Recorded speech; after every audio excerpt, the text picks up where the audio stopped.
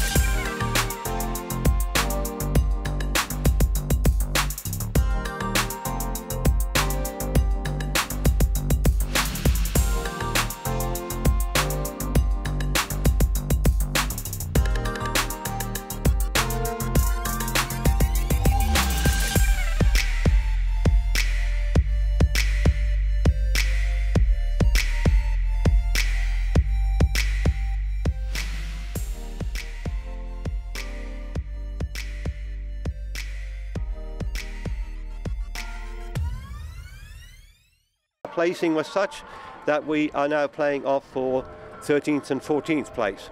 So I think that in itself is a testimony to the football that the boys have played here. They've got a higher placing than they anticipated.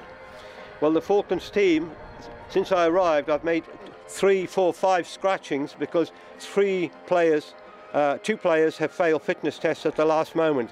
Sadly, Dan Steer is out, and also Dane Gilson-Clark, who's only got that 1 game in, and in fact he didn't complete the first game. We really did look forward today to seeing him playing alongside of his brother Ethan Gilson-Clark, and the plan was that Matt Francis would play up left alongside them to give us a real positive attacking force. But as it's happened, Matt's had to withdraw back to that left back position where he's played very, very well, but he's such a talented player. We would like to have seen him pushing up more to support the Gilson-Clark brothers, but it isn't going to happen. The only other good news is that Eva Monsefu, the Peruvian right back who had a marvellous game until he too got injured against the Isle of Man in the very first match, he's back, he's fit to play. So the goalkeeper will be Ross Peters, Eva will be on the right at the back, Josh Peck and Torrin Hart will be the central defenders, and Matt Francis now playing back in his usual place of left, on the left at the back.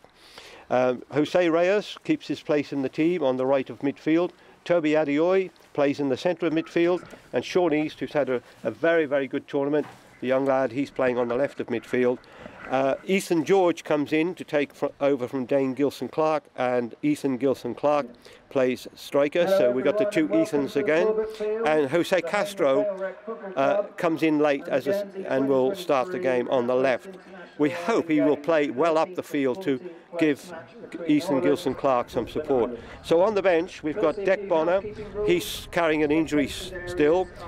Andreas Baladeros, Matt Hansen, the goalkeeper, Jordan Betts, Axel Reed and Macaulay Budd, well, he's injured too, so I don't think he'll feature.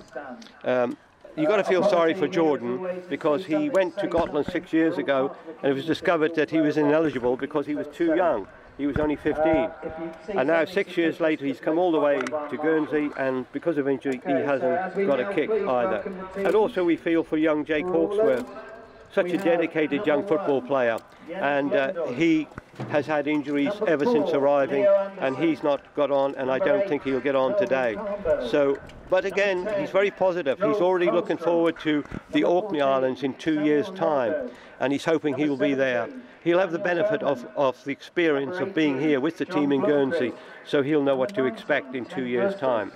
Like, let's look at the Orland team. They have basically a young side as well, and they haven't won a game here, but nobody's really given them a drubbing. They lost 4-1 to Guernsey, and their other 2 games were 2-0 defeats.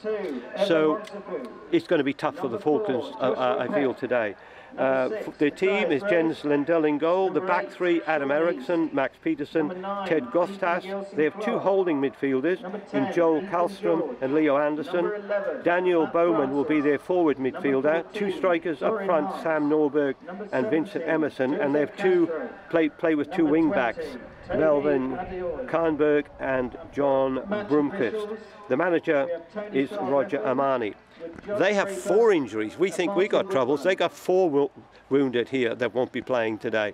So once again, you know, people question why bring 20 players when you could bring 15 and save five flights. The money on 5 flights. Well, the reason is people get injured very quickly, and when they're playing 3 games in succession, as all the teams here playing today have had 3 games in succession, Sunday, Monday, Tuesday, a rest day yesterday, you need as many players as you can get. And of course the winners of today's semi-finals will go on to play yet another game tomorrow. Playing the semi-finals today will be the Isle of Wight against Jersey and Yunismon against the hot favourites Bermuda. They've brought under 21 internationals with them. They're really determined to win this tournament. Playing off for 5th, 6th will be Guernsey Gozo, 7th for 8th Shetland Greenland, 9th, 10th Orkney Isle of Man, 11th, 12th Western Isles Menorca, Falklands and Åland, as we know, playing off for 13th, 14th, and the 2 small islands, Froya and St Helena, playing off for 15th, 16th. Now the ladies' semi-finals today will feature Western Isles against Menorca and the Isle of Man against Bermuda.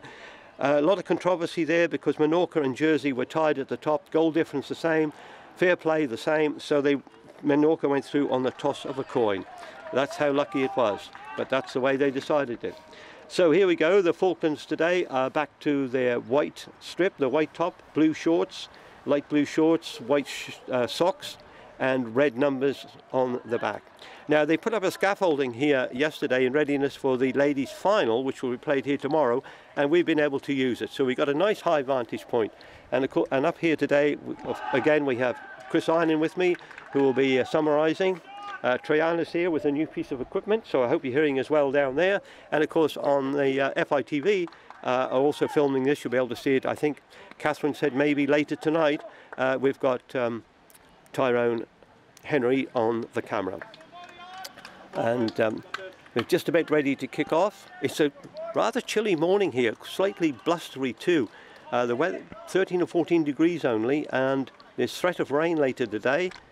And the golfer Kevin Clapp is not happy about that because he's going to have to play later when the weather is poorer than it is at the moment. There's some suggestion that tomorrow's golf might be cancelled because of bad weather. So they're off and running, and it's in the Åland half of the field with the big central defender, that's Pedersen. Pedersen plays it wide out to the left, where it's picked up by Kahnberg. Kahnberg plays it back against to Anderson. Anderson now plays it right across the far side of the field. Falklands well advanced today. They've started up right up the field, and they have a positive look. Troy, I said to Troy, what did you tell the players today? He said, go out and enjoy yourself today. Just enjoy it, have fun. And that's the way we hope it'll be. 2 youngish sides here playing today. Åland still in all red, keeper in blue, right away on the far side from us. They pass the ball over to the far right-hand side of the field. Falklands haven't had the ball yet since the kick-off. It's Åland's had the ball, total possession ever since the kick-off. But they're in their own half of the fields. So they're being contained by the Falklands. And they've still got the ball. Now they make a break down here, around the far side. And there's a break on here. And Josh Peck's going to have to get in there quickly. But he ran right across the ball and he left it for Ross Peters. Ross was quickly out of his goal. Good anticipation there from the lad. And he picks it up. And now he passes it to Eva, who was so impressive in that first match against the Isle of Man until they cruelly took him out. And he's not played since. His first pass there was a nice directed pass, and who's that brought down on the far side of the field? I think that's Matt Francis with number 11 on his back. Matt was looking forward to playing a much more forward role today, but he's had to come back into this left back position to fill in because of the injuries. So Torrin Hart was due to play left back, and he's in the central defence once again alongside of the ever reliable captain Josh Peck. So Matt plays a long ball, and it's not too accurate. It goes straight to the Åland player, but Sean East gets his first touch, plays it nicely back to Matt. Matt back to Sean. Sean East back to Matt Francis. Mac twists and turns, completely deceives the opposition player, but he just overran it a bit, but he gets it back from Toby. Nice work from Toby to Sean, to Matt Francis. Nice work on the left-hand side to Castro. Castro advancing forward down the left-hand side of the field, but he just dispossessed at the last minute there by Eriksson. And the ball is back with the Åland players again. The big number 14, Sam Norberg, plays it forward to the right winger, Vincent Emerson. Emerson on the ball. He plays it back to Karlström. Karlström across there now to Anderson. Anderson all the way back inside their own half of the field, and now they cross it over here in front of us to the captain. And that's Ted Gostas. Now there's a young lad here, number 8, on the ball. He passes it inside. Falklands under a bit of pressure. There's 5, 6, 7 back defending. Long high ball comes in and a header. Oh, I thought that was going to be in the back of the net. It just eluded the incoming number 7, I think that might have been. Can't quite see his number from here. I'm not too familiar yet with these boys. Sam Norberg, I think that was, that went in there, and the ball just scraped off the top of his hair and went harmlessly out for a goal kick. Ross Peters plays it short to Torren. I don't like this when they do this. There's always this feeling something will go wrong, but eventually the ball's cleared upfield. Nicely won by Ethan George in a header there, but he couldn't find Gilson Clark, and the ball goes back from Torren with a back header safely into the hands of Ross Peters. Well, we know it's pretty early in the morning down there in the Falklands, so I hope that a few people I knew that the game was going to be on this morning, and we thank Adam for coming in early and getting us on air. Normally his breakfast show starts at 7, I believe. Right, Torren Hart makes a lot of noise there to the referee and about the fact that Eva was pulled over and hurled into the sidelines. Torren takes the free kick, trying to find Toby, but the wind's right against our team at the moment. And again, a little bit of action there in a slight sort of hesitation, but Josh Peck wisely let it through to Ross. Ross was out quickly. He's very fast off the line, is Ross Peters. And he anticipates really well. He doesn't hesitate. If it's his ball, he'll be out there. And that's 3 times already in this first few minutes of the game. A quick word while the ball's out from you, Chris Iron, about the early stages, please. So the Åland team, Patrick, look like they're coming here to play football. They've been knocking short balls in with a lot of good movement from their forward players in the midfield. But I think, obviously, it's a shame that Matt hasn't been able to get forward. But we've got 2 willing runners in our fullbacks today. I think they'll be massively important for the Falklands today. And already Monfess, who's been after the ball and looking for the ball a lot from Torren Hart in his position, trying to get things forward. So far, Åland with all the possession, but the Falklands look well organised today, certainly keeping the pitch a lot smaller than they did against the Innis Mon and Shetland Islands, so we look much more compact, which is good. But yeah, early stages, as I say, Åland look like a decent side. We'll have to be on our game. Yep, well, just as Chris finished his words there was a wild and woolly shot there, came in from Vincent Emerson. It went miles high over the crossbar and sails into the, I don't know what that is, a practice field or something at the far side. And there's a row of trees back over there, and there's housing just behind those trees as well. So this field is a compact little field. Vale play here, one of the Guernsey teams, and many teams in Guernsey in their league, of course.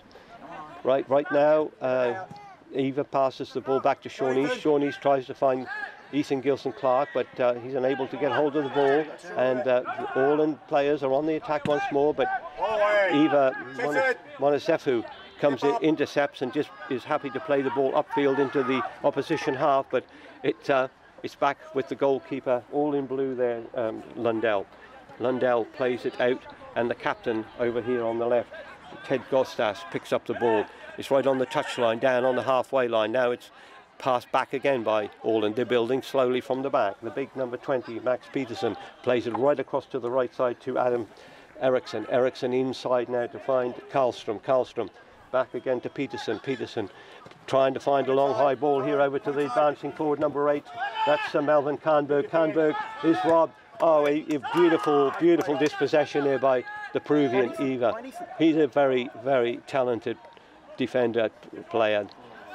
But we lose the ball, unfortunately. There, a little bit of pressure on the Falklands players, and Sean East goes in with an illegal challenge.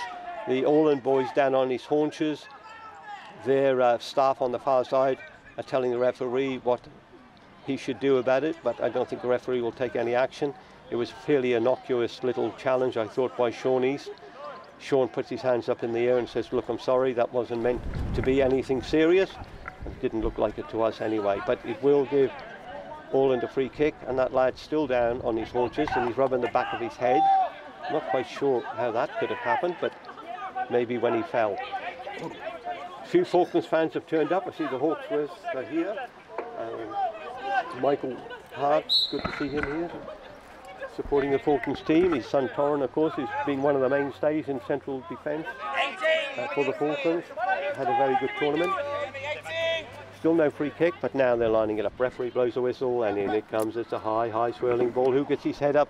It's Josh got his head up to it. The ball runs clear on the far side, and over here the big Gostas is challenging. The left back is up. Eva wins it, but Eva just can't quite control it. Sean East gets it clear, but it's a bit of a desperation clearance. It goes straight to Åland. There's a shot coming in, but it's wide and high and not too handsome either. So that's wide of the post. So we've lost that momentum that we started with when we were getting forward and trying to build up. Not quite sure where or why that's happening. And we need to get things moving a little bit up front. This, of course, is also being recorded on FITV, and I believe you might be able to watch this game later tonight at home. Åland's got the ball inside their own half again. Peterson plays it through, trying to find Emerson. Emerson, though, is under pressure from Sean East. Patterson puts it back to Gostas, the captain. Gostas with that blue armband on to indicate that he is the skipper. He plays a long ball through, and this could be danger for the Falklands, but thankfully the flag went up just in time because Melvin Kahnberg was on the run. This blonde-haired young boy, looks no more than about 17 or 18, and he was straight through onto that, streaking onto it, but the linesman or the referee's assistant on the far side spotted an offside, so Josh Peck will take it halfway inside the Falklands half, just outside the centre circle, kicks it high, trying to get something going up front, but Ethan Gilson-Clark is out-headed there by the much taller Peterson.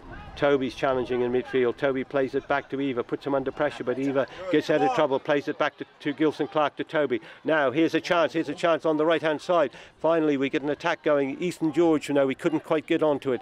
The ball didn't quite run for him, so once again Åland take the ball inside their own half. It's played once more inside from Kahnberg into Peterson. He's seen all of the ball, the big central defender. Plays it wide on the right over to Eriksson. Eriksson on the right plays it back to Peterson. Peterson, they got three at the back incidentally, two holding midfield players, one attacking midfield players, and then they have two wing backs and two up front. That's their formation. The manager Roger Amani, I think his name is, very helpful beforehand, telling me their formations and how they play. They got four players out today who are wounded. Torrin Hart wins a nice header, as he has done most of the tournament. Tries to find Matt Francis. Matt gets the ball, but he's just lost it. But and the Falklands give possession away. We're not hanging on to that ball probably as much as Troy and Wayne would like. And we've given possession away once more to Åland. But let's not forget, they are silver medalists in this tournament years ago, and they've won the bronze as well. So they're a talented team, but they tend to send young sides to the Ireland Games always. Right, they're on the attack again, Åland. Falklands under a bit of pressure there from Emerson to Bowman, and now on the far on the right, it's Emerson crossing the ball over, and it's this young lad again, Kahnberg, who's seen a lot of the ball, but he's dispossessed finally by Torrin Hart. But still Åland have the ball. Back now on the halfway line. They're building again. Peterson's right inside the Falklands half now. He's advanced that far forward, playing it through there to Anderson. Anderson plays it over to the captain, Gostas. Gostas swings the ball through, and it's a race on here. But Ross Peters again anticipates well, comes out, picks the ball up clearly. 0-0 if you're just getting back home and joining us. It's 15 minutes gone here at the Corbett Field, home of Vale FC, where we're at the game tonight. We played here already in one of our matches. This is playing for 13th and 14th place finish overall. That's what we're playing for. Finally, Falklands get a bit of breathing space on the left with Matt Francis playing it inside. But I'm afraid Castro played a loose ball there and it went to the men in red. They're all in red, shirts, socks and shorts. And that was a bit loose from the young lad, the young Chilean. Gostas got the ball from the free kick. Plays it to Peterson. Peterson plays it right across field to Eriksson. Another tall young lad over on the far side on the right. Peterson again, I mention him a lot because he's seeing the ball a lot in the central defence, and he's played the ball through here to Kahnberg. Can he hold the ball? No, he can't. It runs away from him. This is a much smaller field than Blanchbury Lane where we played the first game, which was absolutely massive. And there's two teams playing. I think Centolina and Freya are playing that today. I hate to think what their legs will be like after they've run 90 minutes on that field for those two sides. Eva takes the throw, plays a nice, lovely throw through to Sean East, but Sean bounces it off an All-in player, and again the ball's being given away by Reyes. A bit of loose play from the Falklands at the moment. Josh Peck intercepts, plays it to Matt Francis, trying to find Gilson Clark, but unable to do so. Intercepted once more by Karlström, and Anderson now back to Gostas, who suddenly moved into the centre of the defence. Now Eva advances, but even Eva makes a mistake today, and I didn't think we'd be saying that, but I have to say it is blustery, swirly conditions out there, in all fairness to the players. It's about the windiest day I think we've had since we've been on the island. Orland's got the ball again.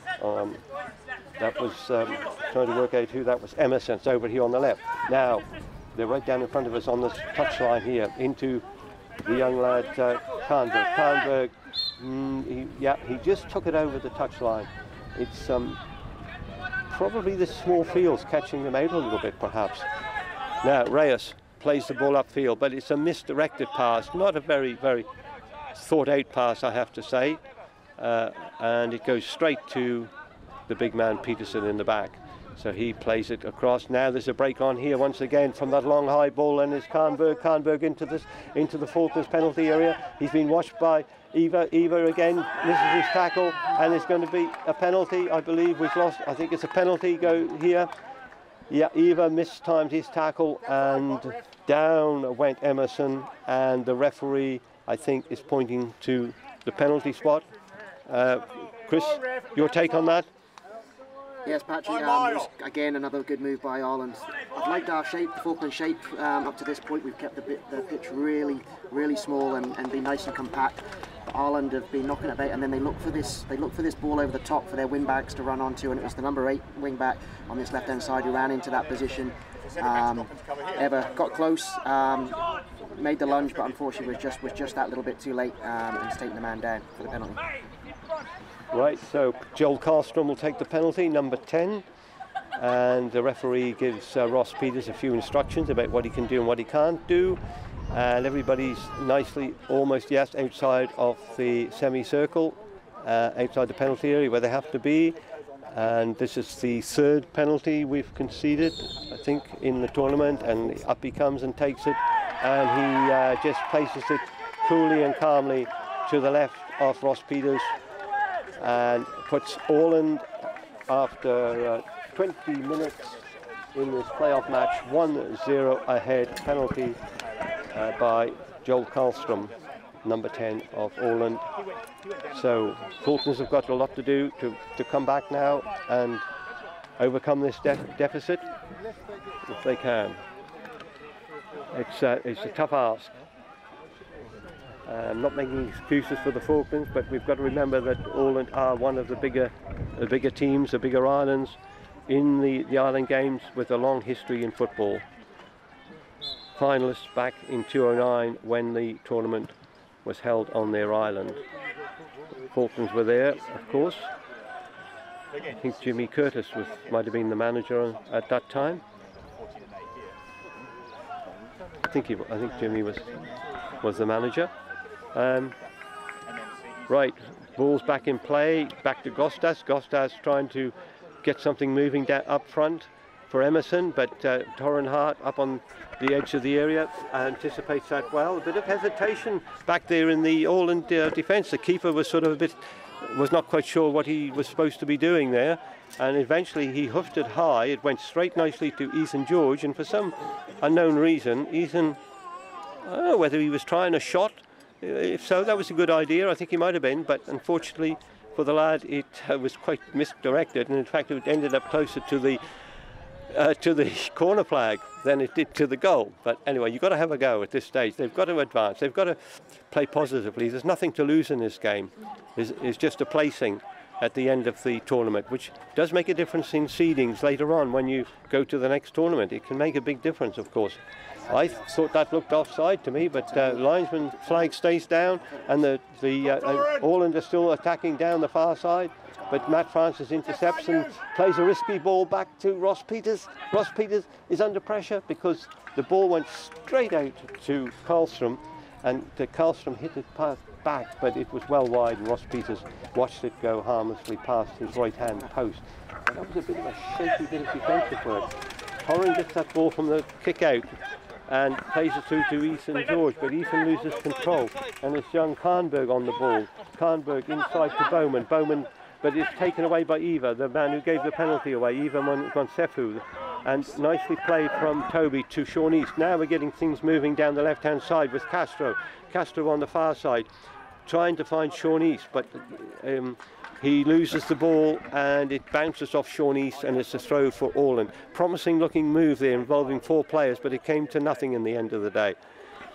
1-0, Åland lead here at Corbett Field in this playoff match at the Island Games here on the island of Guernsey, part of the Channel Islands.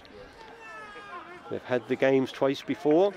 They say they won't host them again because they simply don't have enough accommodation now, they say, to host the games because it's getting too big. All right, there's Kahnberg. They're playing the ball back to Gostas. Gostas to Peterson. Peterson advances forward. He just finds, he's finding his players so well as this big central defender.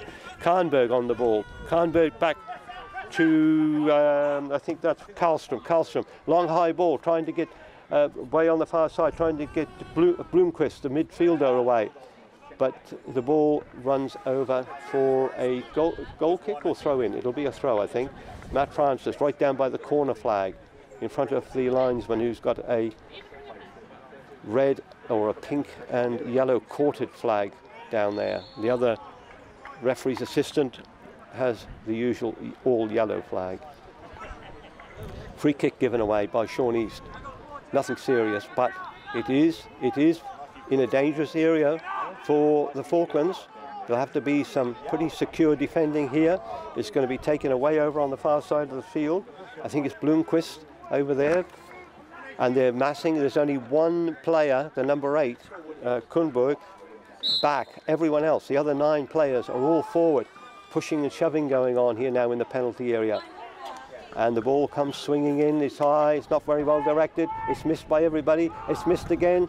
And the wind, I think, took it and swerved it off Josh Peck's foot.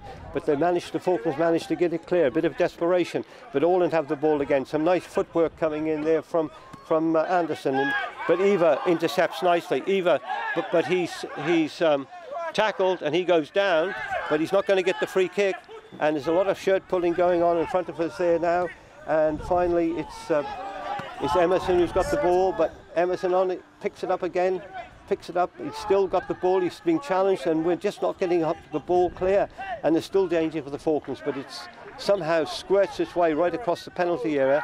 And again, we lose the ball. And again, the Falklands are in deep trouble, and a shot comes in there from Norberg, but it's high and it's wide and over the bar, thankfully. But that was some pretty desperate defending there, Chris Einan, wasn't it? Not too clever. We're showing a bit of panic in the back at the minute, Patrick. The composure's gone, I think, after a little bit after that penalty was scored. There's a couple of opportunities there for that to be left through to go through to Ross. I'd like to see Ross a bit more vocal at the back there, a bit more positive at the back, coming to claiming those balls, because there's a couple of opportunities I think he had to come and claim it. And we've got ourselves in a bit of a mix here. Yep, thank you, Chris Einan. Been with us for all the games as we was last time. They're on the attack again, and this is an opportunity, and Torrin Hart can't do anything except come in and intercept and kick it over the goal line for a corner to the opposition in terms of all in red here today. So we didn't do very well from that kick out from the goal kick either. I think the wind might be helping Orland a bit here, Chris. I think it's really behind their backs, isn't it, a little bit? It's certainly behind their backs, and it's giving them sort of the onus to come forward. What it probably is helping us, though, is there are through balls over the top. A lot of them have ran out over the goal line, so if they continue to play the fashion they're at the minute in the second half, that'll be held up with the wind and probably help them in that respect. And as you say that, Chris, those wise words, the wind took that ball. He was trying to float it in, the kicker of that corner, who I think, I'm just trying to get it, I think it might have been Karlstrom, it just floated into the side netting. It didn't go anywhere near the 6-yard box, which is where they tried to aim for. Eva lost out, but he wins the ball back. Orland players down, claiming that he got a bit of a knock in the face, but he's up again, and Orland are on the attack, and a shot comes in, but their shooting is a bit wild, and the wind, I think, took it a little bit. And the referee's having a word, first of all, with the complaining player, who is the number 22, Emerson, and he's not said anything to Eva, I don't think, so maybe he didn't see anything untoward. But the game has stopped because what? Because the referee was having words with the player, and when he's doing that, the play cannot progress. So he's told Josh Peck and Ross Peters that that goal kick has to be taken again. Now let's have one up the field this time instead of these. Yes, Ross is waving everybody up as well. Let's get the ball up the field. Sean East wins it, plays it to Matt Francis. Matt Francis in a tussle at the back, and he's pushed over, absolutely no doubt about it. Clear push in the back from Eriksson, and so it'll be a Falklands free kick right over on the far side of the field where the dugouts are, away on the other side from us, and Matt Francis will take it halfway inside the Falklands half. Left-footed ball, swings high, Ethan Clark goes to get it, he does, and he manages to find Ethan George, but Ethan George is pushed off the ball, so once again Orland win the ball back, and once again we find Eriksson playing the ball high. Josh Peck heads it backwards. Torrin Hart sprinting across there, trying to intercept. He's tussling over on the far side of the field, and there's flags are going up. And that voice you can hear is his father telling the referee what he should be doing, and the referee was right up to it. He heard Michael, and he did blow the whistle for a free kick because it was a foul on Torrin Hart over there. Parents do get excited when their children are playing these sports, I have to say. Okay, Josh Peck will take the free kick, and everybody moves back up towards the Orland half, and Orland win it again. Now they're winning all the free kicks at the moment, everything that goes up. Let's hope in the second half, when the wind is sort of more favourable for the Falklands, we'll see the reverse. Peterson there, back once more to Gostas. Gostas plays it to Kuhnberg. Kahnberg plays it across. Now, nice work from Gilson Clark. Does he still have the ball? No, he didn't, because he was sort of pushed off it, didn't quite grab it. And Eva wins a lovely, nice tackle from Eva, and he plays it to Sean. Sean East finds Matt Francis away over on the left, halfway inside the half of Orland, and Matt Francis holds the ball, still holds the ball, coming into the penalty area. Can he get the cross in? But he doesn't get the ball into the 6-yard box, but he does win a corner for the Falklands. Thankfully, a bit of relief there for the Falklands. Finally, we've got the ball after 20-odd minutes. We've managed to get a corner up there, and that was thanks to some determined running by young Matt Francis, who was advancing from his left-back position, and he just went on and on with the ball, and finally it was cleared off his toes by a defender from the men in red, and it will be a kick to be taken. I think Matt is going to take the kick with his left foot. That Orland player looks closer to the corner flag than the 10 yards, and the referee agrees with me, although I'm a long way away from the action at the moment. In it comes, it's a high one, and it's an opportunity, and a shot comes in. The shot comes in from Torrin Hart up there on the edge of the 6-yard box, came to him on his left foot, and he sort of side-footed it. He had to take it quickly, and it just went wide off the post. So we do have a shot on target after, I think it's 30 minutes of action. But the Falklands, if you're just tuning tuning in the Falklands this morning, waiting to hear Adam's breakfast show. We have football this morning until around about 8:30. The Falklands are 1 goal down against Åland in this playoff match for 13th and 14th. Kuhnberg advancing with the ball. The blonde-haired lad plays it inside. Plays it inside to Blomqvist, Emerson, and Emerson plays it through over the top, trying to get.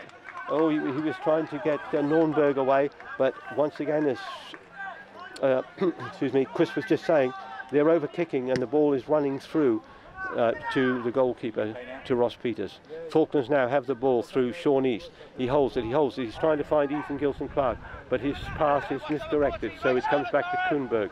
Kuhnberg, a right-footer, trying to find his right winger Nornberg, but instead it's intercepted there nicely in the centre of the field by Reyes. We haven't seen much of Reyes at the moment as an attacking force. And Åland win the ball back because the Falklands just can't seem to hang on to the ball at the moment, and Kuhnberg sprinting away. He's sprinting into the Falklands penalty area. He'll take a shot and it's going to be another goal. Oh, at the last minute, how could that happen? Emerson, he was completely clear on the back post. Look, he had the score from that cross from Kuhnberg, and somehow he contrived to get it stuck between his feet, and the ball then harmlessly rolled past the post. That should have been 2-0, Chris. Absolutely, gilt-edged chance there for Ireland. Patrick, absolutely far easier to score, I think, than what he managed to put it past the post. Yep. Oh, wow. Anyway, we had a slight reprieve there, the Falklands. This pitch is a bit sort of, I don't know, it looks a bit bumpy in places maybe. There's some bare patches on it, sort of brown grass patches on it. Near all the other fields are beautiful green grass, and not this one. Anyway, the ball's back in the Åland half of the field, and Toby gets in there and manages to win it. He's still got the ball. He turns back towards his own goal, plays it to Torren. Torren plays a short ball through to Eva. Eva's brought down and he's struggling. I hope he's not a recurrence of that injury he had in the first match. And there's a lot of shouting coming in from the dugouts over there. I think it might be coming from Wayne, perhaps. But anyway, the Falklands get a free kick. It's about 18-20 yards inside the Åland half, just outside the centre circle. And Eva will take it. He's up and he's all right. He's going to take it with his right foot, and he swings it to the back post. But the big man Peterson comes in and wins it easily. But it comes back to Reyes. Reyes now loses out, but he wins the ball back with a beautiful time tackle, and nice footwork from Reyes, from Eva, and he finds Reyes, and Reyes gets a shot in, but it was from 40 yards out, and it just harmlessly ran through to the man in blue in the goal, Lundell of Åland. Peterson wins it again, or gets the ball back from his right back, and he plays it through here to Gostas. Gostas plays a long high ball, but it's overhit, and it's going to run harmlessly out right down in front of us for a throw into the Falklands. No, it didn't go out. It did not go out. And Eva is pushed over, and he gets a free kick. Well, I think he was hoping that ball was going to go out, but it didn't actually go out. It was right on the line, and in the end he had to do some desperate defending, and thankfully he was finally pushed over there by Bowman. Daniel Bowman, the number 17, quite a tall lad, looks like one of the older members of the squad. I think there's 4 of them who are over 21, and the rest are all youngsters. Gostas wins the ball in the air, and Åland are winning the ball in the air. 5 headers in succession, all won by Åland. Toby is pushed over now. He sort of trod on the ball, and as he went to recover, he was pushed over. So the Falklands will get a free kick just inside their own half of the field. Just a yard outside the centre circle, to give you an idea where the position is. Josh Peck wipes his face with his shirt and takes the kick, trying to find the left-sided players, but unfortunately Åland win it again in the air, and now there's a pass through here, trying to get Emerson away, but Emerson wasn't able to sort of get things moving for his team. And there's a bit of scrappy play going on here now, with the ball being given away by both teams really, and eventually Toby puts in a bit of hard work on the far side of the field and forces the Åland player to give away, I think that was Karlstrom to give away a throw-in. Falklands take it. Gilson Clark back to Francis. Francis inside to the challenging. No, I think that's Matt who's ahead. I can't quite see the numbers over there. Long way away from us, and he eventually lost out, and the ball went over for a throw-in to Orland, and Orland have the ball once again now in the centre circle. Toby couldn't really do much. He is forced to bring the Orland boy down. Nothing serious, just sort of pulled him down, and Emerson it was who was fouled there. So Toby's a bit slow getting up. He has suffered groin injuries, I think, in 2 matches, but this looks like more like his knee. And I think the physio is going to be called on. She is running across. Toby's down just on the edge of the centre circle, so it gives me an opportunity to ask Chris, what does he think of is going so far? Have we got any prospects at all here, Chris, do you think? I think we do, Patrick. I think it's got a bit scrappy in the last sort of 5 or 10 minutes. Certainly both sides giving up possession quite easily. We need to watch the 2 wing backs because they're making a lot of runs from out to in across the line and keeping themselves on side, and they're looking for that ball over the top. As I said, I think that could be more of an issue in the second half when the ball will hold the wind up. But sorry, the wind will hold the ball up even. But we've had a couple of opportunities now closer to the Ireland penalty area. I think if we can hold out to 1-0 to half time, certainly, then with the win in our favour, we'll have opportunities in the second half to go and get that goal that we're looking for. Now, if you were the manager, Chris, at half time, what would you be saying to the players for the second half? The second, you don't want to come out and go too gung-ho and go on the attack, because you lose a second goal, then the game might run away from you. You still want to come out, stay compact, keep trying to work on the shape that you're in, looking to try and bring Ethan Gilson-Clark into the game as much as possible. It's probably the quietest game we've seen Ethan have so far, I would say, in the tournament. Well, he hasn't got the ball, has he? He's not been given the ball. No, so we need to try and bring him into the game as much as we can, maybe get him to drop a bit short, get him on the ball, get Ethan George to running in behind, and that's probably going to be our biggest opportunity. Right, the kick-off from that free kick finally was resolved with Toby getting the treatment. He's okay, and the Falklands now win the ball back through Matt Francis, and Matt is forced to turn and go back, but it's nice ball control, but Matt gives the ball away, but it's picked up by Sean East. Haven't seen much of him too much yet, but he plays the ball back to Josh Peck, who does clear upfield, and this time Castro's able to win the ball, but he's fouled. He won it in the air nicely. It was Castro, I think, wasn't it? Yep. And he wins the ball nicely. I don't know Jose Castro and Jose Mateus Rios terribly well, and occasionally I do get them a little confused, but that was Castro, and he was dumped on the ground, so Falklands will get a free kick right on the halfway line, over on the far side of the field from us, in front of the dugouts. Matt Francis takes us, lovely long high ball floating in. Is there a header in there? There was a header one there, and a shot comes in. That was good play. Sean East, I think it was, took that shot. The ball was well won by Ethan George, I think, in the header, headed it across and back, and young Sean East was quickly onto the ball, and that was the best shot we've had in the first half, but it unfortunately just went wide of the post.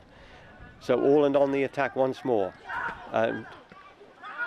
Josh Peck wins the header, but he wins it back, pushes it back. Good play by Torrin Hart to Eva to Ethan George. Ethan George, so unable to control the ball, so we lose it again. We're just not keeping control of that ball. And the linesman's flag, I call them linesman, referee's assistant flag, goes up to indicate straight away that Nornberg was offside from that ball.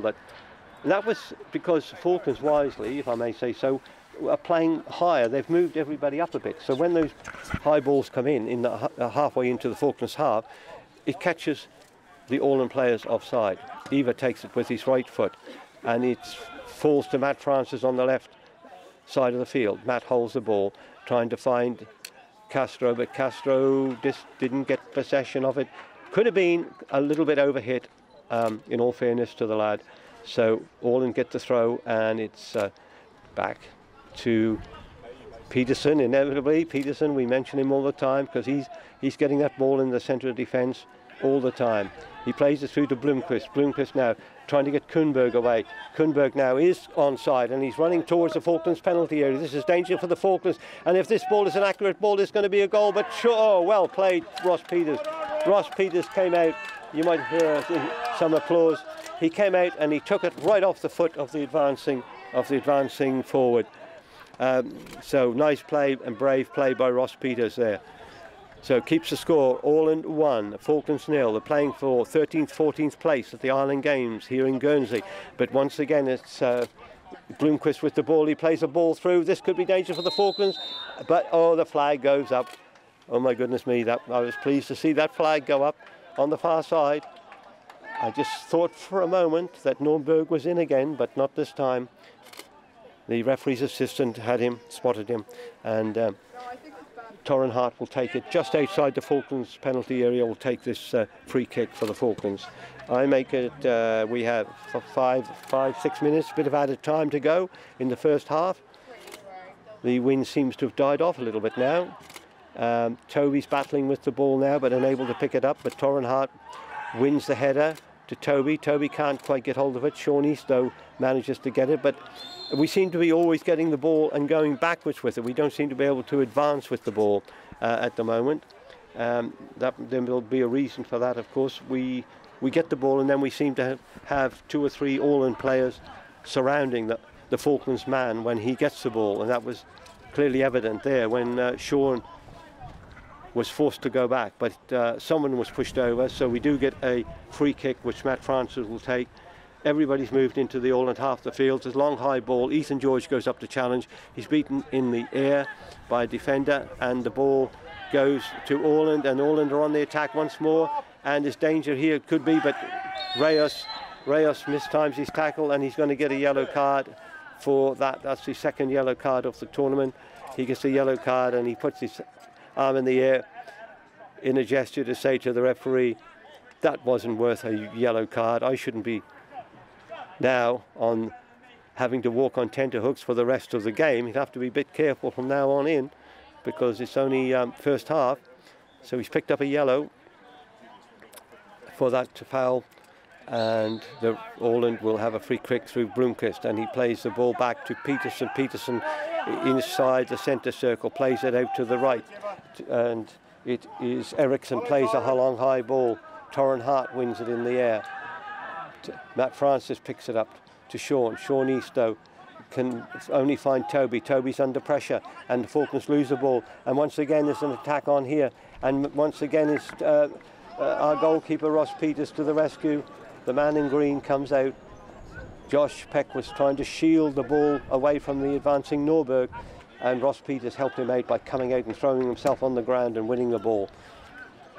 It's a long high ball up again, but they're winning all those high balls that come up. Åland, they seem to be winning every single one, and now there's an opportunity here for Kahnberg. Kahnberg is running through onto that ball, but once again Ross Peters is out right to the very corner of his penalty area to pick it up, and he bounces the ball several times looking to see where he can go. There's nowhere really for him to go at the moment, because our midfield isn't really functioning too well in that respect. Ethan Gilson-Clark's hardly had a chance today because he just isn't getting any decent balls to run onto. That's got to change in the second half somehow. If he had his brother Dane Gilson-Clark playing up alongside of him, I think there would be a different complexion on the game here. But fortunately, Dane failed a very late fitness test. He's only had the one match. No, yes, it was. I thought for a moment there was a hesitation that the assistant was not giving the offside. In fact, Åland disputed and say no, it wasn't offside. But the referee's assistant was absolutely certain, and Bowman was telling the referee, no, it wasn't offside, but Karlstrom was offside, no doubt about it. Torren Hart now on the edge of the centre circle, inside the Falklands half. He's forced to take the ball back a couple of yards at the insistence of referee. So he's been, the long high ball goes up, but Ethan Gilson-Clark can't win that against a taller Åland player. Matt Francis does pick it up. Matt Francis, though, loses it, but it runs nicely to Toby. Toby, though, loses out. And now Åland win the ball again, but a foul. There was a foul there. I'm not sure whether it was on Toby. It may well have been. So the Falklands get a free kick away over on the far side of the field, about 18 yards or so inside the Åland half. And Matt Francis will, of course, take it with his left foot, and you want to swing it into the 6-yard box, but it's low, it's low. Ethan Gilson-Clark gets a nice touch on, and oh, there was just a little opportunity there for the Falklands. Little opportunity, but we just couldn't take it. But nevertheless, Orland are forced to push it out over the touchline for a throw-in to the Falklands. And Josh Peck is telling everybody to move on up, so it leaves Matt Francis and Torrin Hart back only. So Josh Peck's run all the way over from central defence to take this throw in. Is it a long one? It's reasonably long, and it's won by Orland, unfortunately, and cleared downfield by Orland, only as far as Torrin Hart in the centre circle. Torrin's forced into a bit of a quick action that he would probably have not relished, because he got under pressure straight away from Orland, and Orland are moving forward and moving forward. But once again, they are offside, and once again, this protest coming in there from Emerson, who's saying, I could not have been offside to the ref because I ran from my own half of the field to get the ball when it was kicked. And you can't be offside if the ball is kicked from your own half of the field. Maybe he was right, maybe he wasn't, I don't know. I didn't quite see where he was when he took off for that ball, but he's pretty upset about it.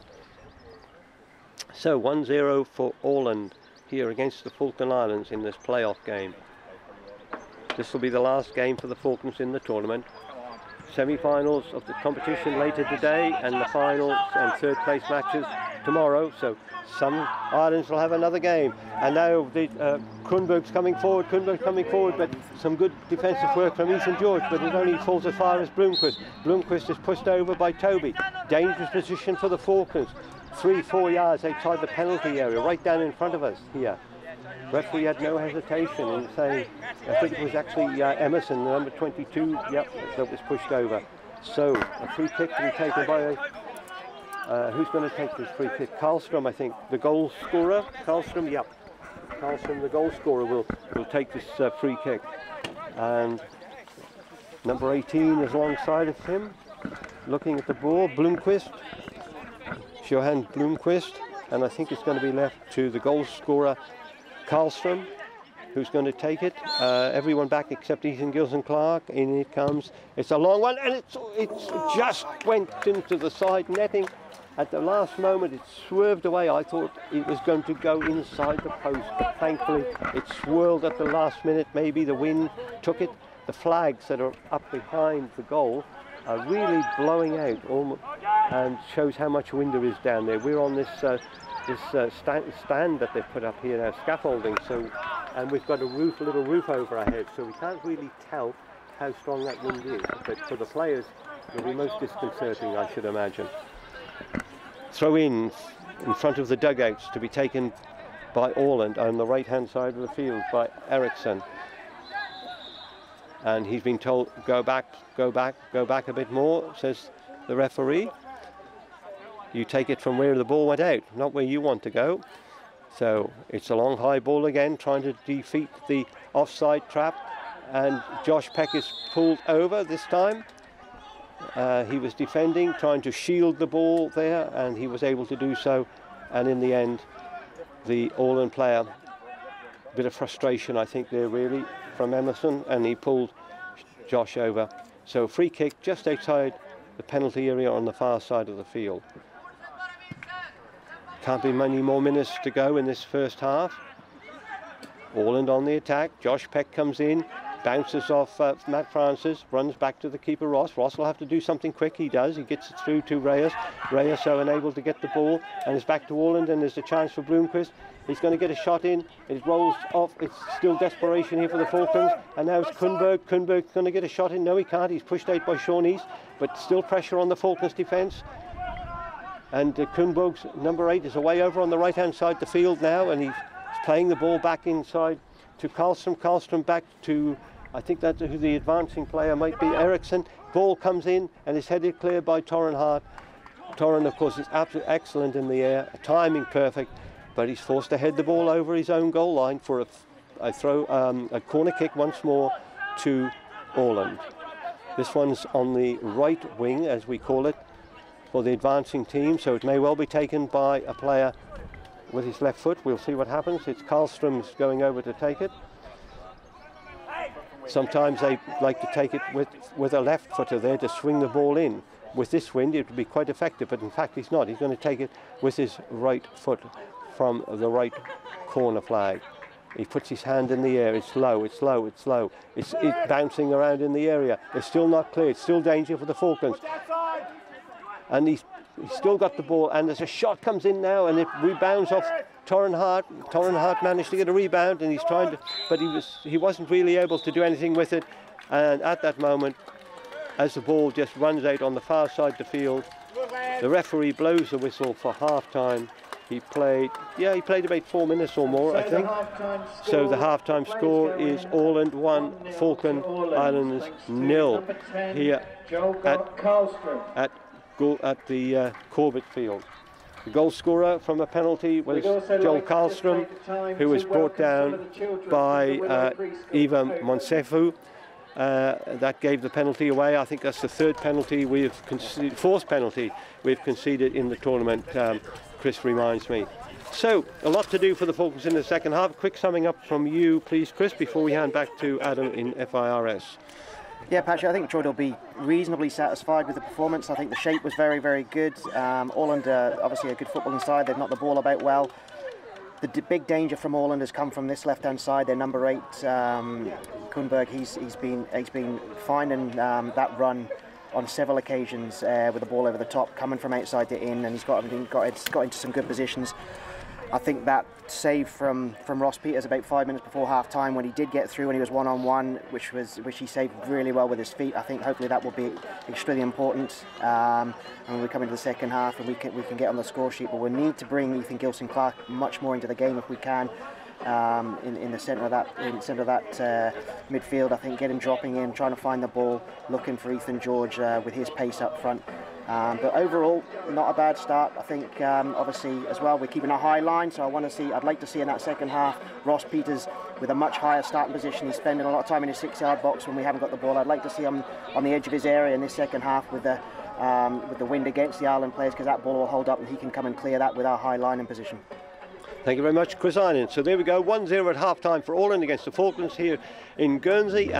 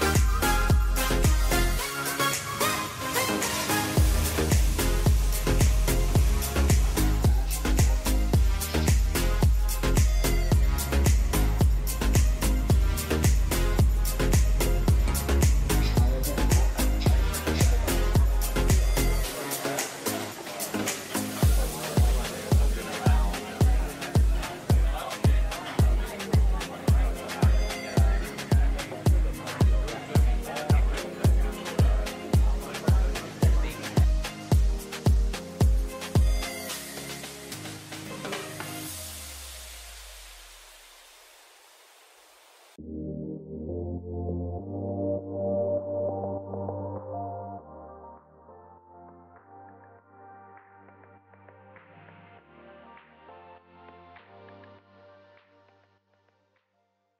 welcome back to the Corbett Field, and welcome also to Falkland Island television viewers. We're here for this playoff match in the Island Games football competition. We're playing for 13th and 14th place with Åland, the Finnish island, which is closer to Sweden than Finland.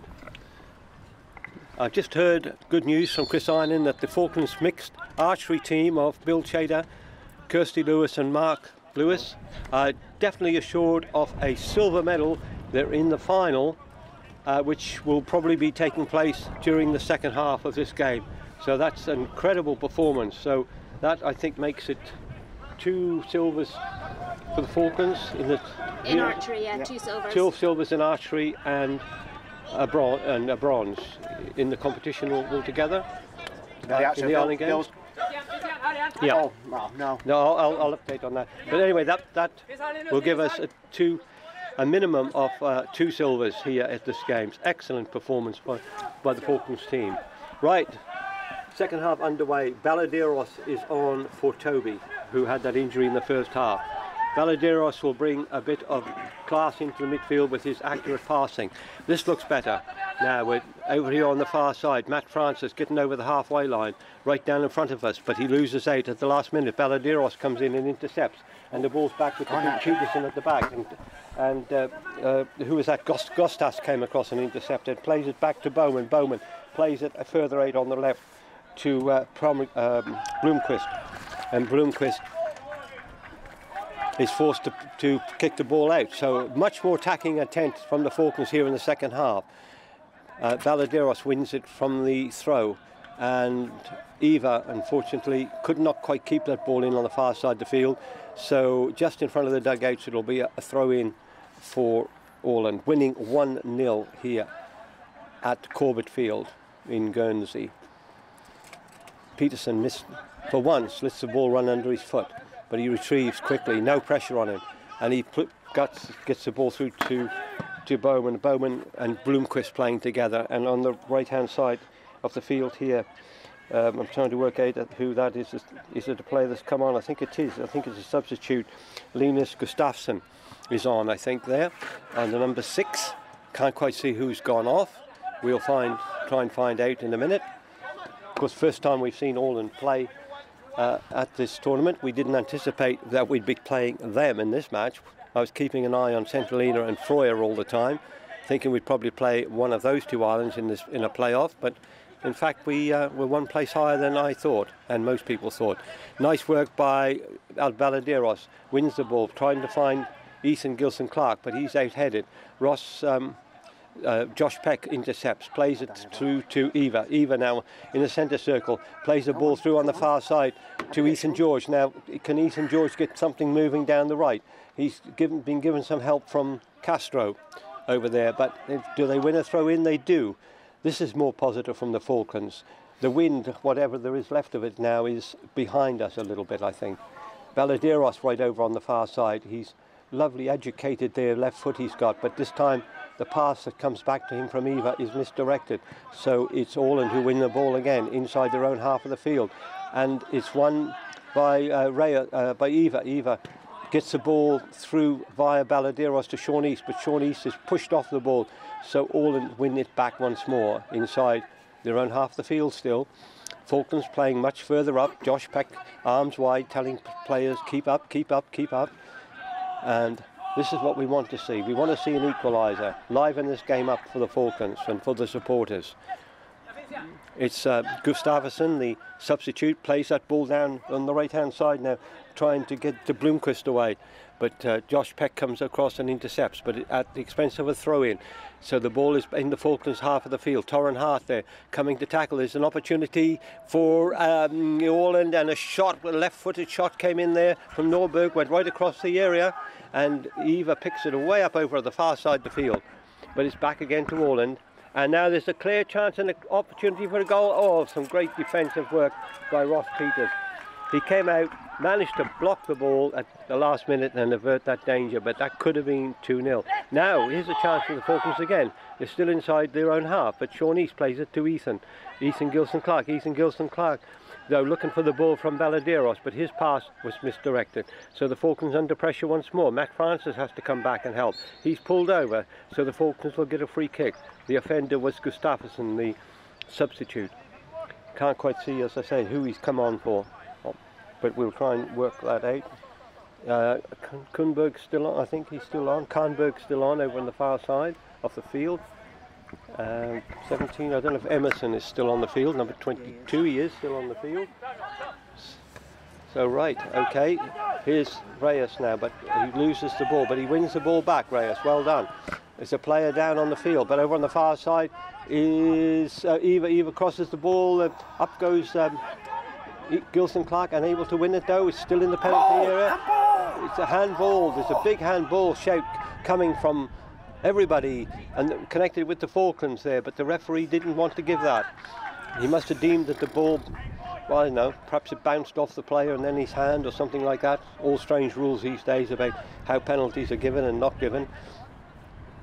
But anyway, Peterson has the ball on the edge of his penalty area. Much better looking for the Falklands in the centre half. Baladeros there trips a player and he will get a yellow card, and he says to ref, come on, I just ran into him, but he gets a second yellow card as well. He got one the other day, so he'll have to be careful from now on in. So it was in fact the goal scorer Karlstrom who was fouled. Peterson will take the free kick in the centre circle. Falklands players retreat and he's told to take it back. Well, that's not right, because that foul was much further in the centre circle. So I can't quite understand why the referee told the All-In player to take the ball out of the centre circle. Seems strange. But there was strong shakes for a penalty there for the Falklands for a handball. Everybody went up and shouted, the players and all the Falklands bench over there. So, I don't know what's going on. Oh, there's another change coming up now. A couple of changes coming up for Orland. Can't quite see who they are. We'll see if we find out who's gone off. 14 and 18 went off, didn't they? Did they go off? And there's a tall boy coming on now over on the right. Here on this side of the field, he was 23, I think. Chris is just marking them on the paper for me. We'll see who the other one was. Ross Peters is forced to come out and head the ball from outside his box. Very, very keen anticipation by Ross. And now Reyes passes the ball back to Eva. Eva just hoofs the ball up into the other half of the field, just trying to get something going for the Falklands. But Ethan Gilson-Clark just has not been able to get to ball because it's just not been given to him today. He's just not had any opportunities today. And I think, I don't know, I hope Deck Bonner will be fit to come on. I think we need somebody there with a bit of pressure, with somebody with a bit of an attacking instinct to come on and try and get things moving and take on the Orland defenders. So Chris is doing his very best here to help us out by looking at the substitutes and seeing who they are. My writing at the bottom's not very good. I just copied them down as quickly as possible who the subs were for Orland. They've made, what, that's 3 I think they've made already. Falklands have the 1 substitute. Toby went off and the Baladeros came on. Thank you. So, a little bit of interpassing in the defence from Orland, passing across from the back. Gostas to Peterson. Peterson under pressure. Under pressure from Ethan. Ethan could score, and he was through. He took it with his right foot. He hit the keeper on the legs. The ball's still in the penalty area. Another chance coming in, and this time a shot comes in from Reyes, and the ball goes safely into the keeper's hand. Well, this time Ethan did well. He got the better of Peterson. He dispossessed him. It was on his right foot. He scored, I think, with his right foot the other night, but this time, unfortunately, it bounced off the goalkeeper. But Falklands on the attack once more on the far side of the field, and it's trying to see who that is away over on the far side of the field. I think it might have been Ethan George, and he's pushed off the ball, and there's a foul. Surely there's a foul there against Reyes. No, Eva, sorry. So Eva gets a free kick. He hoists it high. He's trying to find his fellow. No, not he's a Peruvian, of course, and the Reyes lad is a Chilean. But it's fellow South American, let's say. Let's put it that way then. So it'll be a throw in anyway. It didn't come to anything that attacking little bit of play by the Falklands, but at least they're getting the ball forward more. They're giving the all-in defence something to think about this half, which they didn't in the first. If you just joined us back home, it's 1-0, a penalty in the first half scored by Bloomquist for a foul by Eva. And now Josh Peck's having to do something, and he pushes the ball back with his head. Well done. And back to the keeper, Ross Peters. Ross was anticipating that. He was right on the edge of the box once more, and he kicks it high down, trying to find Sean East, but instead it's won by one of the all-in midfield players. And there's a big tackle, pushing and shoving going on by Josh Peck, and Josh Peck is said to be the offender, and he protests to the ref. Everybody protests to the ref from the Falklands side. All-in think they're going to pull a fast one here and take a free kick and get away, and in fact the lad on the far side, Kahnberg, was into the Falklands penalty area, but the referee calms it all down. Come on now, he says, explaining to Josh Peck why he's given the free kick against Josh. Josh was decked, but maybe there was a bit of pushing and pulling and shirt pulling that we didn't see from here. So we're up on this scaffolding, we're looking down on the play today. This is the best vantage point we've had of any of the games so far. And I hope it reflects on the pictures that you'll see on FITV as well when you watch this match, if you're inclined to tune that way. Later on tonight, I think it'll be on. Anyway, at the end of it all, calm down. A free kick will be given by referee to All-in. All-in take the free kick. Gustafsson, one of the substitutes, get it. And over on the far side of the field, Matt Francis has the ball. I think that's Matt Francis over there, isn't it? Yes. Matt Francis is going to throw it. The tannoy system's right in the way there now. But anyway, he throws in. It's won by All-in. Matt Francis wins it back. He's pushed, but he gets up quickly, twists and turns, and this time he's pushed right over, and no hesitation from the referee. The whistle goes. Free kick. Matt Francis in his pink boots will take it, and it's high down into the area. When Sean? It's up in the air. Come on, Sean East. But Sean can't quite win it. But at least he will get, or the Falklands will get a throw in. Sun's coming out now for the first time today. It's warmed up a little bit. Matt throws it down the wing. And now number 23, who might have been the sub, I think he might be a sub, he is Sundberg. He goes flat on his face. Sean East is said to be the offender. He protests. Referee tells him why he gave it, and he doesn't give the yellow card. Bit of frustration there, I think, from young Sean. Had his 20th birthday 2 days ago here on the island. Now there's defensive play here, as always, back and forward across the defence. Peterson plays it forward. Josh Peck intercepts to Sean East. Sean East to Baladeros. Nice ball from Baladeros. Through here's Reyes. Got a chance, half a chance. But he fouls the defender as he goes through. That was nice anticipation there by Baladeros. Played Ethan Gilson-Clark through. Ethan let beautiful ball through to Reyes, but Reyes just lost possession, and then he was forced to commit a foul against the defender. So it'll be a free kick for All-in in their own penalty area. The underworked goalkeeper, I suppose we could call him, Lundell, hasn't had much to do. 2 saves this half he's made. And there's a change for the Falklands coming up, and I think who comes off? 17's going off, which is Castro. Yeah. And Ethan Gilson-Clark, I think, is he going off? No. No, it looks like he's coming on. Deck Bonner is coming on. Castro and Ethan George have gone off. Ethan George has gone off, and who's come on for Ethan George? Declan. And Dane's come on for... and Dane has come on. Dane's come on, yeah. Well, we didn't think Dane would feature in this game at all. Now, this is interesting for the Falklands. Dane Gilson-Clark joins his brother Ethan up front. And let's hope they give us a good attacking option as they did against the Isle of Man, and Declan's come over on the right hand side. Much more positive attitude here now from the Falklands. They're going to go for it. 1-0 down. They've got to go for it if they want to get back in this game. I don't know what happens if they equalise, whether they play extra time or it goes to pens. I've no idea. we will see if that happens. We won't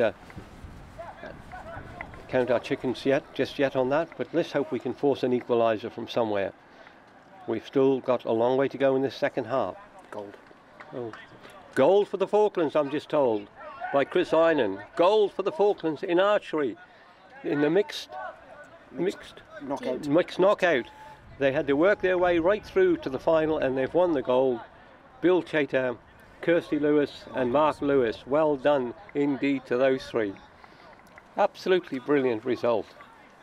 Gold for the Falklands, only our second gold ever in Ireland Games. Graham Didlick got the first in 1999 in Gotland, I remember that well. Well, fantastic there for those three. And particularly for the young lady in the team, Kirsty. She did, I think she was 6th earlier on in the competition, 6th or 7th, and here she is now with a gold medal at these games. So it's worth getting up for in the Falklands, even if we lose this game, to hear firsthand that we have a gold medal at these Island Games. Right, ball's back in play.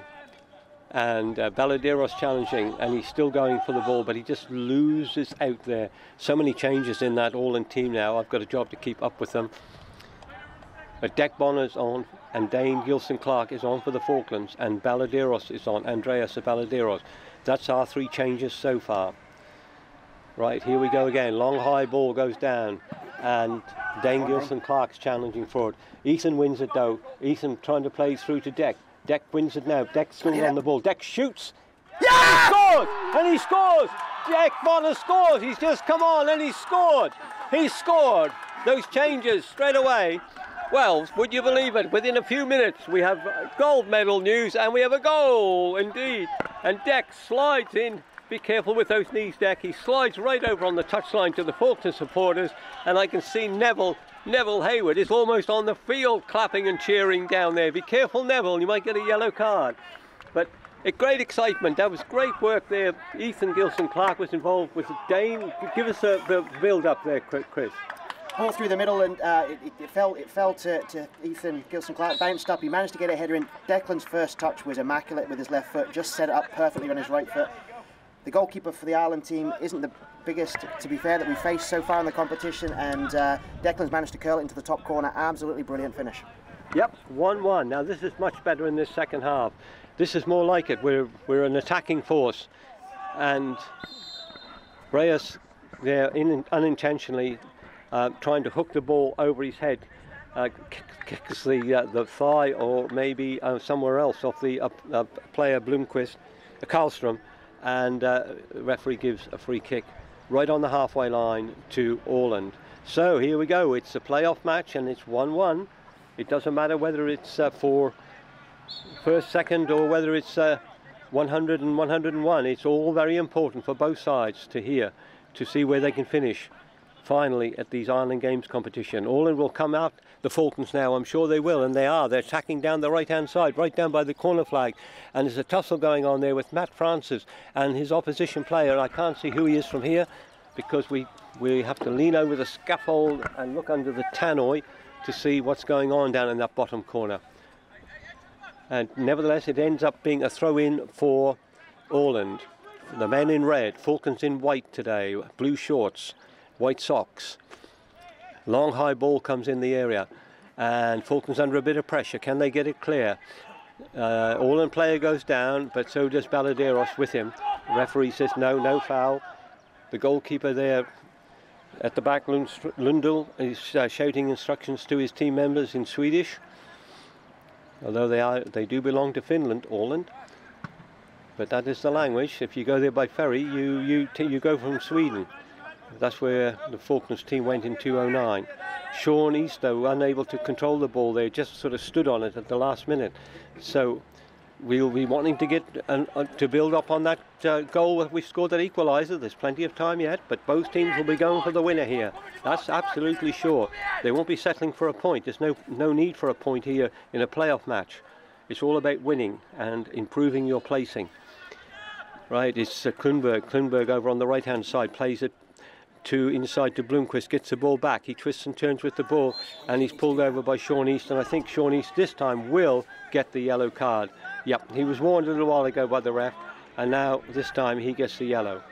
So I think we've got 3 players on yellow at the moment. So they need to be a bit careful from now on in. We don't want to go a man down here at this stage of the match.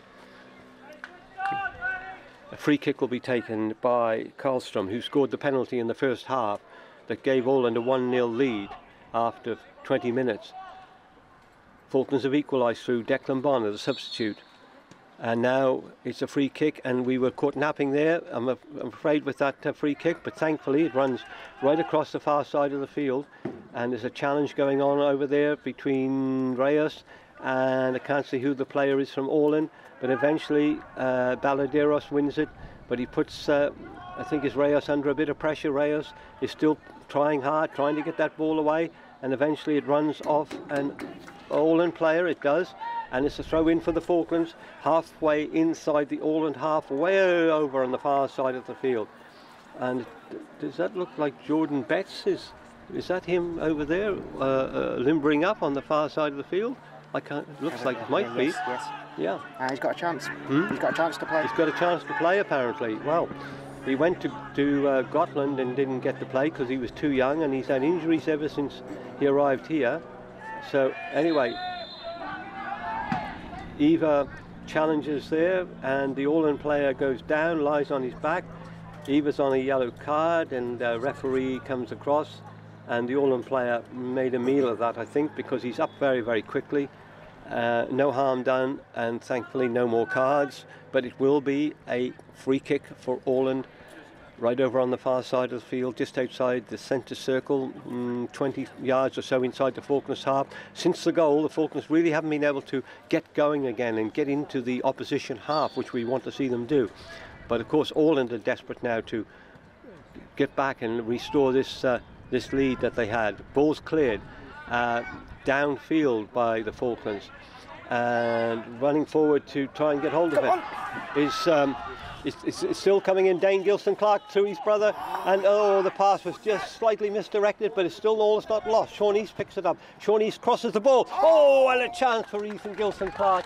Oh, he puts his hand in his head in his hand. That was nice play by Dane Gilson-Clark. It went to Ethan. He couldn't quite control it, but it ran nicely for Sean East out on the left side of the penalty area. He crossed it, and Ethan just misdirected it wide of the post. So close to taking a 2-1 lead here now. Falklands though playing much better in the second half. Sean there trying to grab it, and Reyes comes in with a really strange, nasty tackle, and I don't know why he did that. There was no need to do it. There was no danger to the Falklands, and he picks up a yellow card. Come on, yes, Josh is saying, come on boys, discipline, and quite rightly too. There was no need for him to throw himself in and risk the tackle. The lad is up, the 23, the big lad is up. He's all right, there's nothing wrong with him, but of course naturally he went down screaming, and that does influence the referee. So it will be a free kick here to be taken by Gustafsson. Jordan Betts coming on for Eva. Now it's going to be another change for the Falklands, I think. Jordan's coming on. Jordan's coming on. Eva's gone off. Torren will go to right back. Eva's gone off. Yeah. Okay, Torren's gone to right back, yeah, and Jordan will come into centre of defence. Yeah. Chris Inan keeps good track of all these changes and what the formations is. So, very grateful for his presence here. And well, this is the first opportunity. Jordan Betts finally gets to kick a ball in the Ireland Games. Good to see that happening. And now Falklands are under pressure straight away from that free kick, and the ball rebounds safely off a Åland player straight into the hands of Ross Peters, the Falklands keeper, all in green. Long high ball now. Sean East, can he get hold of it? He does. He wins it nicely in the air, trying to find Ethan Gilson-Clark, but unfortunately Ethan can't quite grab that ball, so it falls kindly for Åland, and they're attacking down the left. But oh, that's a pretty awful looking pass that was. It went way out, so it'll give Torren Hart a throw almost on the halfway line, and He throws it down to Dane Gilson-Clark, but Dane can't do anything much with that ball, so it goes for a throw in. And now Jordan's got to chase on here because Falklands are under a lot of pressure. They're under a lot of pressure, and it could be a goal. No, Jordan was just a bit slow on the turn there on that one. Just freshly on, of course, so we have to make allowances for that. And already, he looks like he might be limping there as he came away from that. Josh Peck came in to help him, but neither of them could stop the All-in player from shooting for goal, but it went wide, right across the face of the goal. Matt Francis to Baladeros, Baladeros to Sean East, Sean East back to Matt Francis finds Sean East, though tussled off it, pushed off it, so instead it goes inside to Walland, attacking again, and I think that was Baladeros who just wanted to get rid of that ball and get it down the field and give time to the Falklands to compose themselves once more. But it'll be a throw in for Gustafsson to take for Orland. They're all in red today. Baladeros comes in and intercepts it. Reyes just been booked.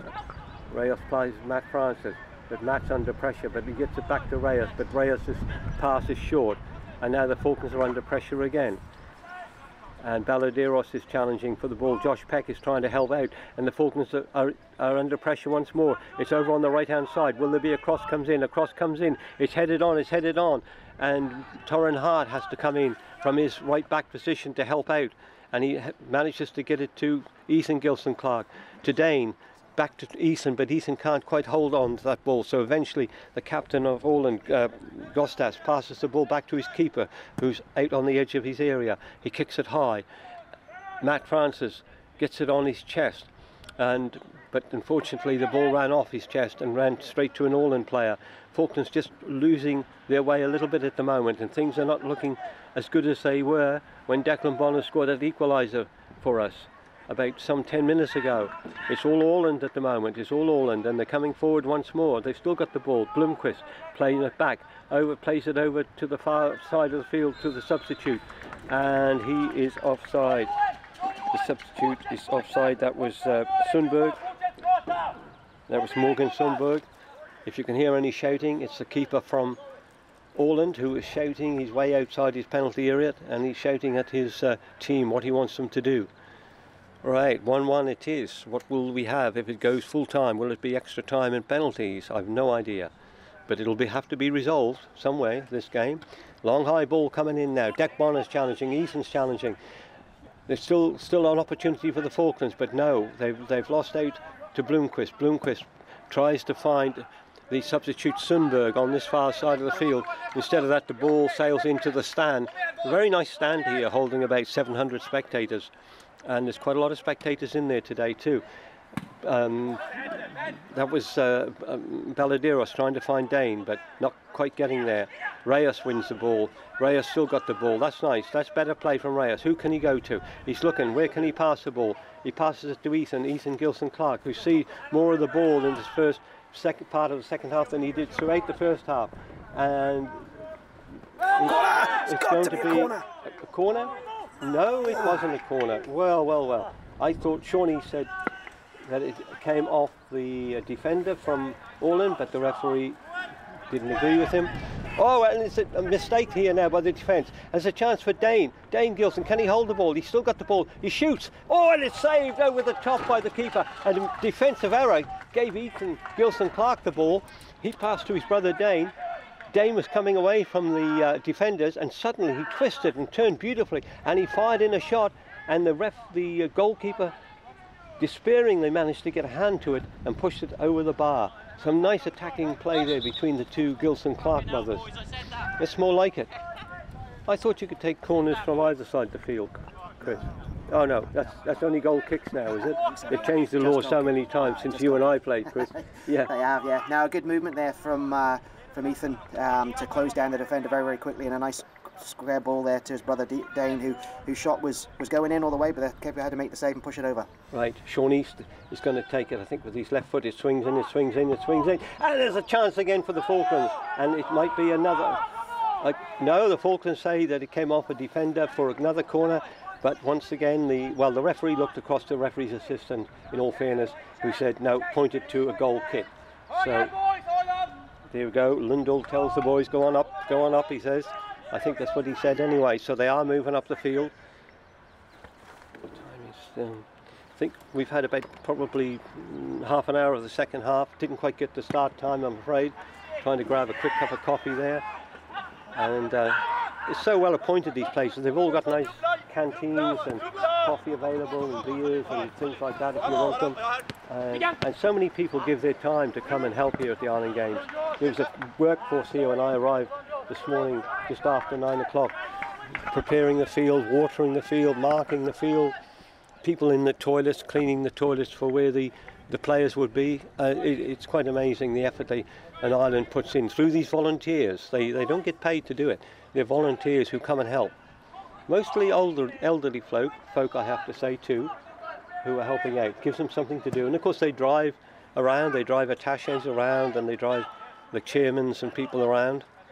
I've actually hired a car here myself to get around. I find it much easier, and go to the different venues. Right, Matt Francis throws it to Ethan Gilson-Clark. Yes, Sean East does well to keep it in. Back to Matt. Matt struggles, but he still wins. He's back to Sean. Back to Baladeros. Nice play. Baladeros a bit short there, trying to find Ethan. Ethan still challenging for the ball. He wins the ball back. Well played. And now we've still got the ball. Ethan now through to Matt Francis. Sean East plays to Matt Francis. Matt Francis trying to go down the wing. He's forced off by two players, and he does a little push there because he was a bit unhappy, I think. And the referee, though, he lets them off with it.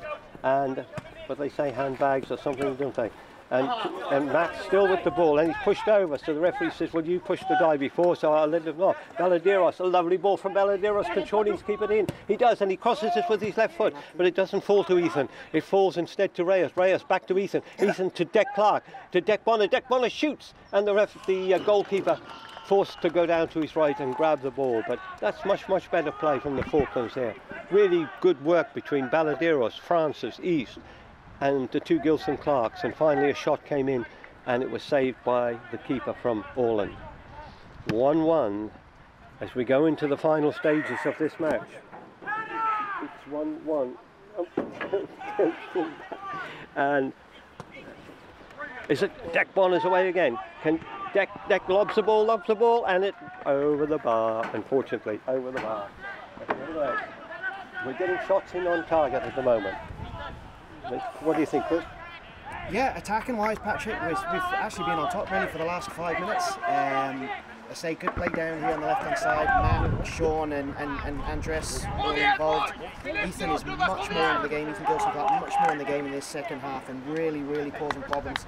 Just dropping off a few yards from the front line alongside his brother, finding those pockets of space in front of the Ireland defence, and certainly creating 2 or 3 chances now for the Falklands.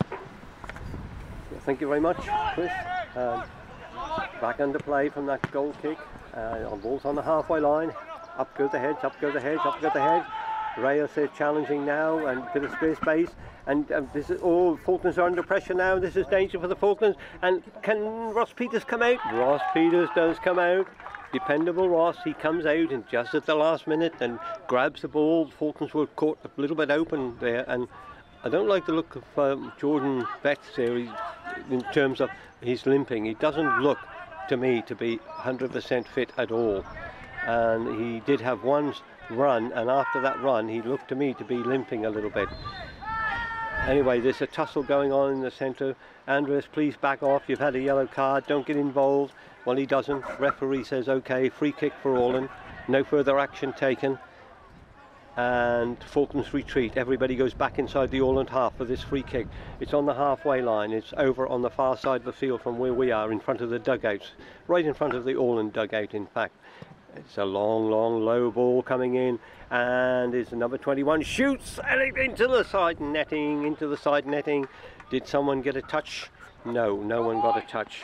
So goal kick for the Falklands. Very vociferous goalkeeper here from Orland down in front of us. He's really shouting the instructions out. The free kick, the goal kick from Ross wasn't very well directed. Jordan Betts comes out. But unfortunately gives it straight to an Orland player. That Baladeros is taken right out by the Åland player, and rightly the referee gives him a yellow card. That was a bit of retribution, is it? They say, I think there, wasn't it, Chris, for the earlier tackle? I think so, Patrick. I think Andres had a couple of words with him when he was on the ground as well, to maybe say that he was maybe faking it a little bit. So he's obviously gone and had got his own back on Andres there. Well, lip reading from here, I think he said in Spanish, "You're really quite a nice bloke," but maybe he said something else that we didn't quite see. I don't know. And Andres is up anyway. He rolled around a bit. He got the free kick. The yellow card went to the Åland player, and Jordan Betts will take the free kick just inside the Falklands half, and we'll want to get this a good one. We want to see it bounce on the edge of the penalty area and give our forwards a chance. It does come in, it is high, and it's cleared though by a header, but Baladeros is back to Dek Bonner. Dek Bonner there trying to get, who was that he tried to get in there? Couldn't quite see who that was. Dane, but Dane wasn't able to pick it up. But we've still won the ball, and Reyes now on the ball, but he just loses out, overruns it a bit, and Falklands have lost the ball back there now. But Åland are forced to pass the ball back to Gostas. There it is, And Gostas gives the ball away to Sean East. Now, will Sean East shoot? Shoot, Sean. He plays the two to Ethan Gilson-Clark. Can he get the shot in? No, he can't at the moment. It's a tackle, a last-minute tackle from the player from Åland. And Matt Francis says, "Oh, there's going to be trouble here." No, there isn't. Matt Francis, why as he drops the ball. Matt was appealing for a corner kick. Referee just calmly said no goal kick, and Matt was hanging on to the ball. Well, the other day when it was a free kick, Gozo were playing, and the opposition player from Jersey held on to the ball under his arm, so the Gozo player said, "I'll have the ball," so he headbutted him, and that was the end of him, and he was off. He didn't see any more action in that game. Poor old Gozo player. But they did well here. They first time in the games, and they won 2 football matches, so they'd be very pleased with their performance. Right, ball's back in action. 1-1, minutes ticking away. I think we're probably on 35 minutes anyway, in the second half. Much more competitive game in the second half. Matt Francis throws it to Dane Gilson, to Ethan. Ethan back to Matt. Nice play. Sean East to Sean East. Oh, Sean's pass was just overhit. Went straight to an Åland defender. He was looking for Dane Gilson-Clark.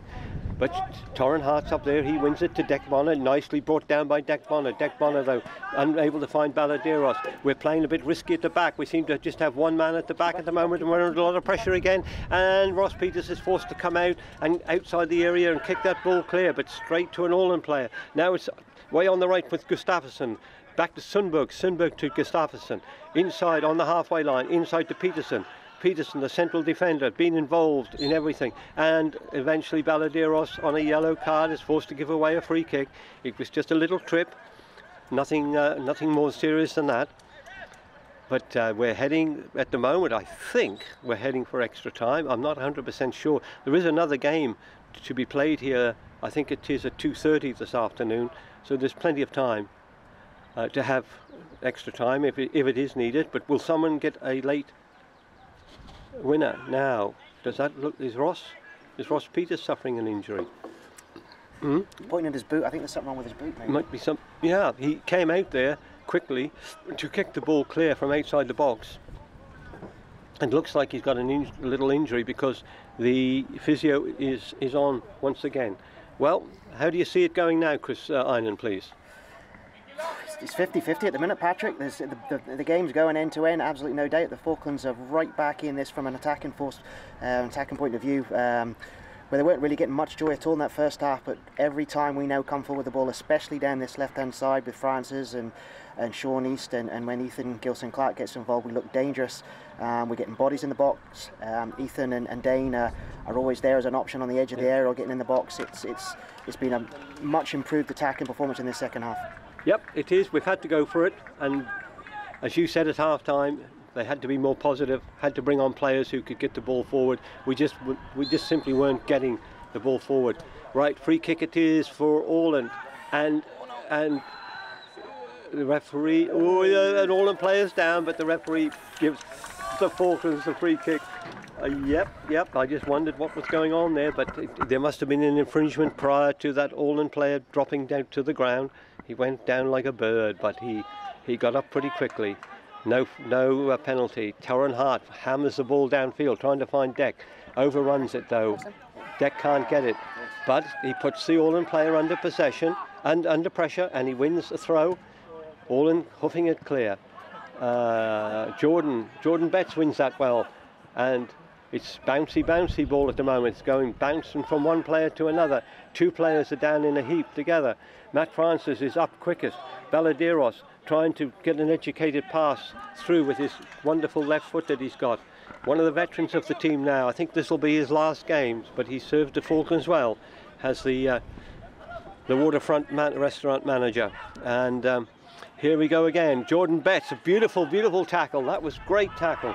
Well, I said he might have been carrying an injury, but my goodness me, he certainly did the business there. So the Falklands once again trying to put pressure on this All-in defence, but Torren Hart goes across to attempt to win the ball, but I think well, he's definitely given away a throw. No, he's given away a free kick, in fact, the referee says. And Baladeros, who seems to be everywhere at the moment. One moment he's on the left on the halfway line, and then now he's over sort of on the right side in the other half of the field. So he certainly is doing the business since he was brought on. Well, the Falklands get a free kick out of that. I really don't know how, and Chris Iron shakes his head and agrees with me. So the Falklands will get a free kick, and Torren Hart will take it just inside the All-in half of the field on the far side. A long high ball comes in. Ethan wins it well, but unfortunately no one close to help him. Josh Peck must come and get this quickly. He does get it quickly. He's trying to find Sean East. It's up in the air, and Baladeros goes for it. He doesn't quite get it, but Reyes gets it to Baladeros. Baladeros trying to find Ethan, and it just runs away from Ethan. Not his fault. It was just running away, and the wind probably took it a bit, and it ran harmlessly through to the goalkeeper Lundell in the All-in goal, the man all in blue. Up it goes, and there's a bit of tussling going on, and Jordan Betts is in amongst it, and a beautiful tackle there by Torren, I think, wins the ball. There's players going down, dropping down like flies, and getting up and dropping down. It's really hectic in there now. They know everything's to play for. It could be the gold medal match, but it isn't. But that's how it'll feel, because everyone will know that the next goal will probably win this game for one of the teams, and prestige. Now Ethan, no help though from Ethan. Can he find his brother Dane? He's under pressure. Ethan Gilson-Clark, lovely ball to Deck Bonner. Deck Bonner through to Sean East. Can Sean get it? He's down in front of us. Matt. Sean's inside the penalty area. He holds the ball. He tries to cross it, and Matt's come to help him. But this time, perhaps Matt could have got forward a bit quicker, but he's probably feeling a little bit tired from 4 hard matches that he's played in this tournament, and he did come to help young Sean East, but unfortunately he had to give away a throw. So it's right on the touchline, down in front of us, here below us, because we're on a high scaffolding today. It's here for the women's final tomorrow, and we've made use of it. And Baladeros does well to win it, and he's trying to find Ethan Gilson-Clark. But the All-in defence is under pressure, and they hoof it clear anywhere. And Jordan Betts tries to come and win it, but he doesn't quite get it. But Torren Hart comes and helps him, and he tries to find where Deck Bonner should have been, or would have been, on the right, but Deck is a little bit deep at the moment, so All-in pick it up from the back from Gustas. Gustas plays it forward to Blomqvist, and once again they're attacking down the left-hand side of the field, and the ball is out. Yes, all the shouts came from the Falklands bench over there that the ball had gone out off All-in player, so it'll be a throw for the Falklands. Pressure now. They must keep going. They've got to work to get this goal, this winning goal, I think it will be, if they score. I can't see there'll be enough time for anyone to come back if a goal is scored now. Reyes tasseling away. Torren Hart plays it inside. He is absolutely taken out there by an All-in player. Come on, referee. Let's see the card. No, we're not going to see the card. But Torren is limping, but he's up.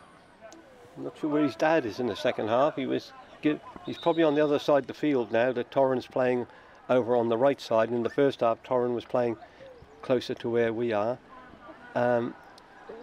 Is that what's happening there? Is that Jordan going off? I think so. Who was brought down? Was it Jordan or Torren? Torren was brought down. No, that's what I thought. I think the knees maybe just been too sore for Jordan, so it looks like Axel's coming on. Oh, poor! I feel so sorry for Jordan.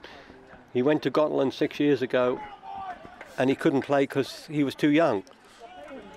And nobody checked the rules. And now here he is. He's been brought on. He ran hard for that first ball. Looked to me then that he was injured. Since then, put in some sterling defensive work. And now there he is, limping off. And quite understandably, the lad is distraught. Well, Axel's come on, Axel Reid. He hasn't had much play in this tournament, but here's a chance for the lad now to shine. See how he can do it. So Baladeros will take it with the left foot. It's high, it's going in. No, it's cleared by the big number 20, Patterson. He's there with his head, but Josh Peck comes rushing in. Careful, Josh. And he takes the ball. And now Reyes holds the ball. He won't give it back, so he's pushed over. Oh, it's getting a bit feisty out there, I think, Chris, isn't it? A little bit, yeah. I think they know what's on the line, both teams, Patrick. There's only a few minutes left, as you said, and any mistake or any good bit of play is probably going to win this match. So, yeah, everybody's a bit on edge, I think. Yeah. Okay, so there's the goalkeeper. He's still shouting the instructions down there. He hasn't stopped in this second half. We hear him constantly. But anyway, he's way outside of his penalty area. The free kick is halfway inside the Åland half. And Peterson is giving instructions, and here it goes. It's a long, high one, and there's a big chase on going down the right side of the ring. The Falklands are under pressure once more, and a player goes down from Åland, appeals for a free kick, but they're not getting it. And what happened? Was there somebody get a card there, or was it? No. Oh, it was offside. Okay. After all that shouting and appealing by Åland, it ended up that the referee's assistant had the flag up. We cannot see him from here because of the tannoy, which is on the end of the stand. It just obstructs our view right down in that bottom right-hand corner. But otherwise, we've had a great vantage point here today. Long high ball coming in. Yeah. Ethan Gilson-Clark. Yeah, there it is.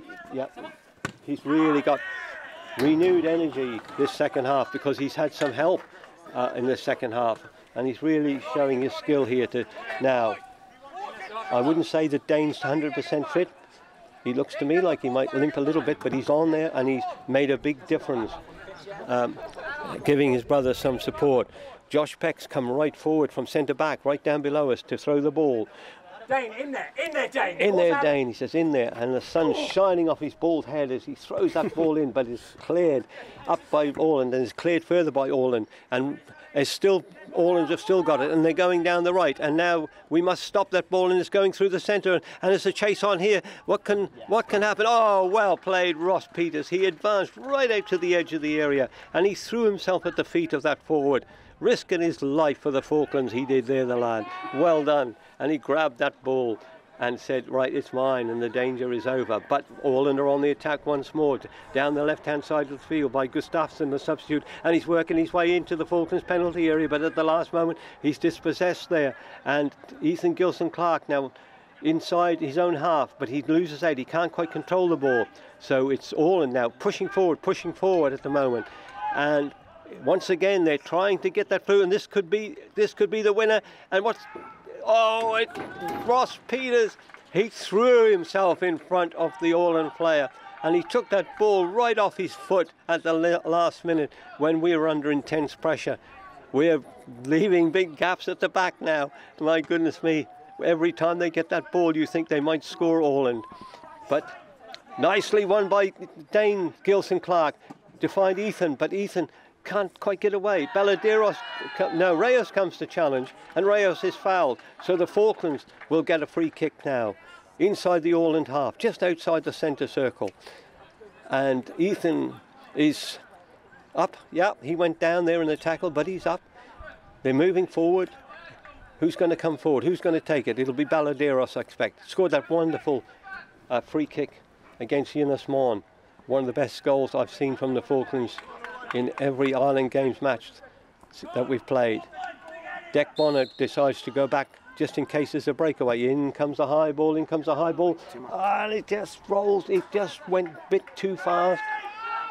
Torren Hart had come forward, all the way forward from the defensive position, and now he's got to go all the way back. It's a long way back when you're coming up to 85 minutes in a match, and it's your fourth match in 5 days. even if you are an energetic and healthy young man, it's tough going. From the free kick, from the goal kick, Baladeros is flattened.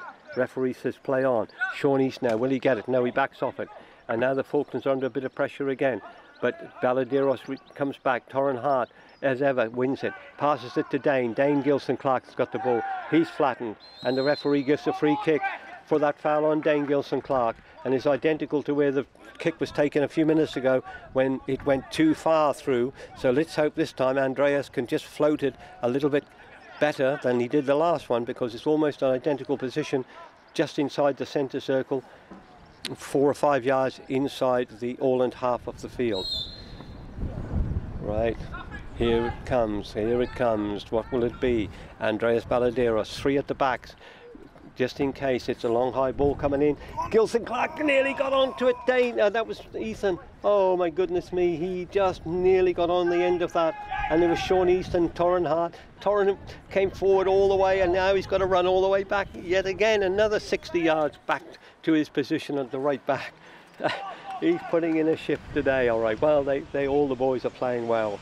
They're all doing their very, very best here in this playoff game for 13th and 14th place at the Island Games. There's games going on everywhere for places. The semi-finals will be a bit later, and that's it. The referee blows the final, not perhaps quite the final whistle, for a 1-1. And what will happen now with the 1-1? I really don't know what will happen. So it looks like they're shaking hands, so it could be penalties. And so with the full-time score being 1-1, right, we'll be moving forwards onto penalties for the end of this game. Okay, so it's all down to the dreaded penalties. For Falkland Islands was number 7, Declan Bonner. Declan Bonner was just announced as being the goal scorer for the Falklands. There'll be no extra time. It's all going to be down to penalties. Which is the worst or better, Chris? I think extra time would have been a struggle for us, if I'm honest, Patrick. We've got no real substitutes left. There's a few out there I think are probably playing about 50% fit at this point in time. They put in an absolute great shift today again, as they did in all the other 3 matches that we've played in this tournament so far. It's a bit of a lottery, as we know, at penalties, but I think the Åland team, they just look slightly fitter than us, slightly like they'd be able to cope with an extra 30 minutes a bit better than us possibly. So we'll take the penalties, I think, and we'll keep our fingers crossed that it goes our way. Right, now, Chris, you know more about this archery than I do, so can you just explain to the listeners back home what exactly our team did today? Remarkable result, but gold is gold, you know, whatever the sport is. But tell us about it. What was it? So obviously, yesterday morning they all shot for a seeding, as you like, in the knockout positions, and based on the individual guys' seedings, they would have come up against a certain seed in the knockout today. So the team this morning was, as you said, was Bill Chater, Mark Lewis and Kirsty Lewis. Bill had obviously shot extremely well yesterday, winning his silver, but also had a high seeding, so that would have put into the Falkland seeding where they would have started today. They won their first match by 6-0. So the point scoring system in the archery is obviously they all shoot 2 arrows each in a certain allotted time. And whoever comes out with a higher score after those 6 arrows gets 2 points for a win, or it's 1 point for a draw, and obviously 0 points if you defeat it. So they won the first game in 3 ends, winning 3 ends in a row, getting the 6 points. And as soon as you get to 6 points, that is game over. You have won. And then in the semi-final, I believe they were at 4-4 with Faroe Islands. I think they defeated Faroe Islands as well in the semi-final. And the Faroes had beaten Bill and Kirsty in the mixed team knockout 2 days previous. So they'll be happy with the win over the Faroes then. And then in the final, they were up against the host nation, Guernsey, I believe. And so again, it would have been all down to the scoring system, and I believe they were 4-2 up at one point, and they'd obviously gone on to get the 6 points to get the win. So a fantastic effort from the team. Bill's obviously collected the silver medal yesterday to add to his bronze from Scotland. Mark Lewis had previously won a silver in Jersey. And so now we've got gold, so we've got a full house of medals in through the archery. So with penalties being needed to decide this game, it just reminded me that Mark Lewis did win a gold for the Falklands in archery in 2013. So my apologies for that. So that's probably 3 goals we've won. No, it wasn't. That wasn't an official game Oh, shoot. no, it was an unofficial shoot.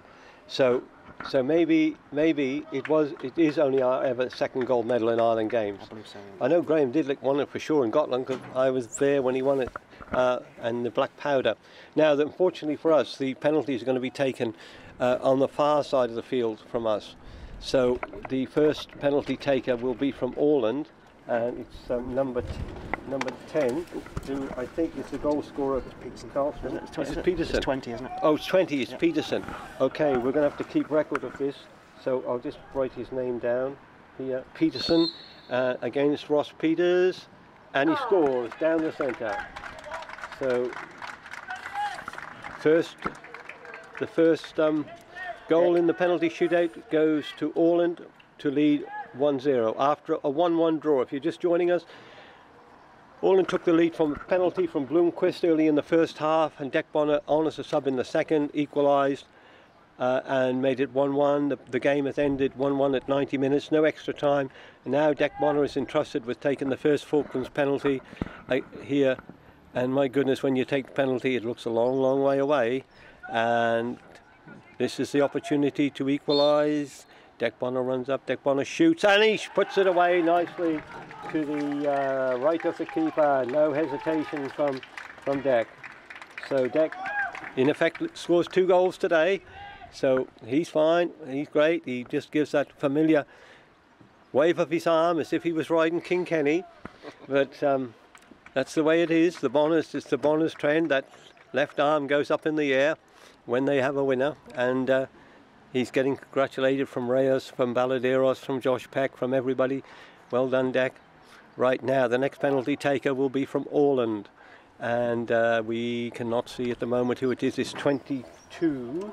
22 is Emerson. Emerson will take this kick.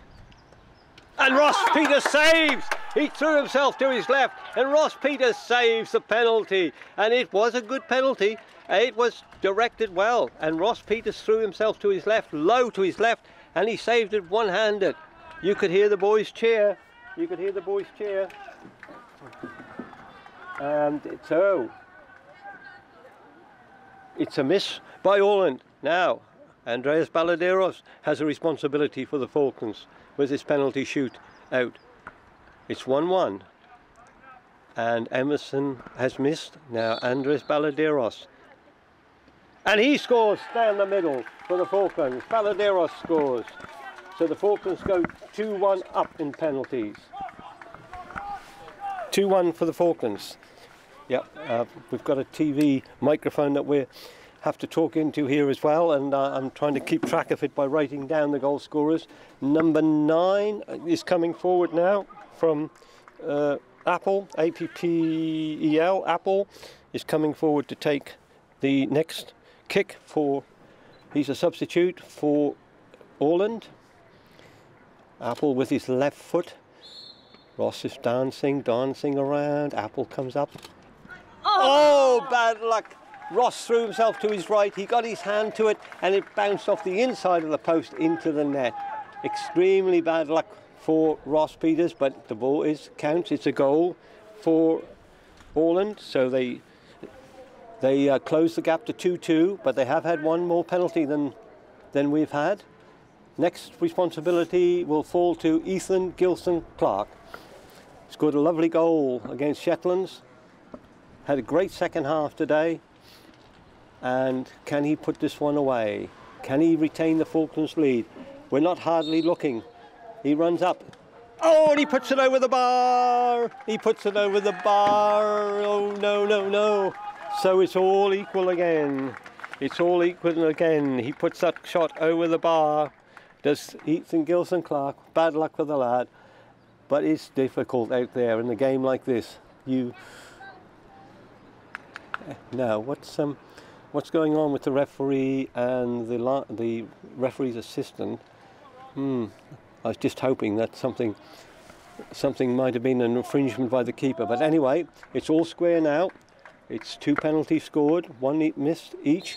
And here comes the penalty taker from Orland, and he puts it away. And it might have been number 19, I think it was Gostas, the captain. It was Gostas, yeah, the captain, who scores with that goal. So the Åland take the lead again, and this time it's Matt Francis who has the responsibility of trying to keep the Falklands in the penalty shootout. You ever had to take penalties in a shootout?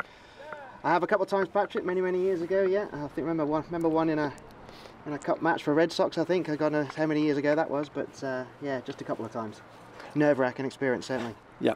Okay, Matt Francis with his left foot comes up. And he puts it over the bar as well. And that is looking a bit worrying for the Falklands. Oh, I feel so sorry for the lad. He's had such a good tournament, Matt Francis, as well. He's looking pretty disconsolate now, walking back. And he's got his head down. Oh, it's a nice gesture from the Åland player who's going up to take the next penalty, which is Karlström, and he actually gives him a little pat and says, look, sorry, and the boys are pulling Matt back and saying, come on, don't worry about it. You can't think about it too much. Penalties are there to be scored or missed. It's difficult. Right, so this will be Blomqvist. He scored the penalty early on, and he runs up and he kicks it. And it just rolled under Matt Francis. And is that it? That's it. 4-2. 4-2. Yep. They win 4-2. Åland win 4-2 in the penalty shootout. And they're embracing the goalkeeper there. I feel sorry for our lads. I mean, we were there. We were winning this penalty shootout. And then sadly, it just all went a bit wrong. And the lads now, well, what can they say? They're a little bit, understandably, they'll be feeling it. They'll be feeling it. And what can you go and say to a player who's just missed a penalty shootout? Well, commiserations, of course. I feel sorry for Ethan and Matt Francis. Missed the two for us, and sadly that means that the Falklands, they lose a place. It's not the gold medal they've lost, or a silver or a bronze, but they just lose a place overall, and they will finish 14th instead of 13th in this tournament. But so that's a good position to finish in anyway. It's a nice high position to finish in, and they can be quite proud of their performance.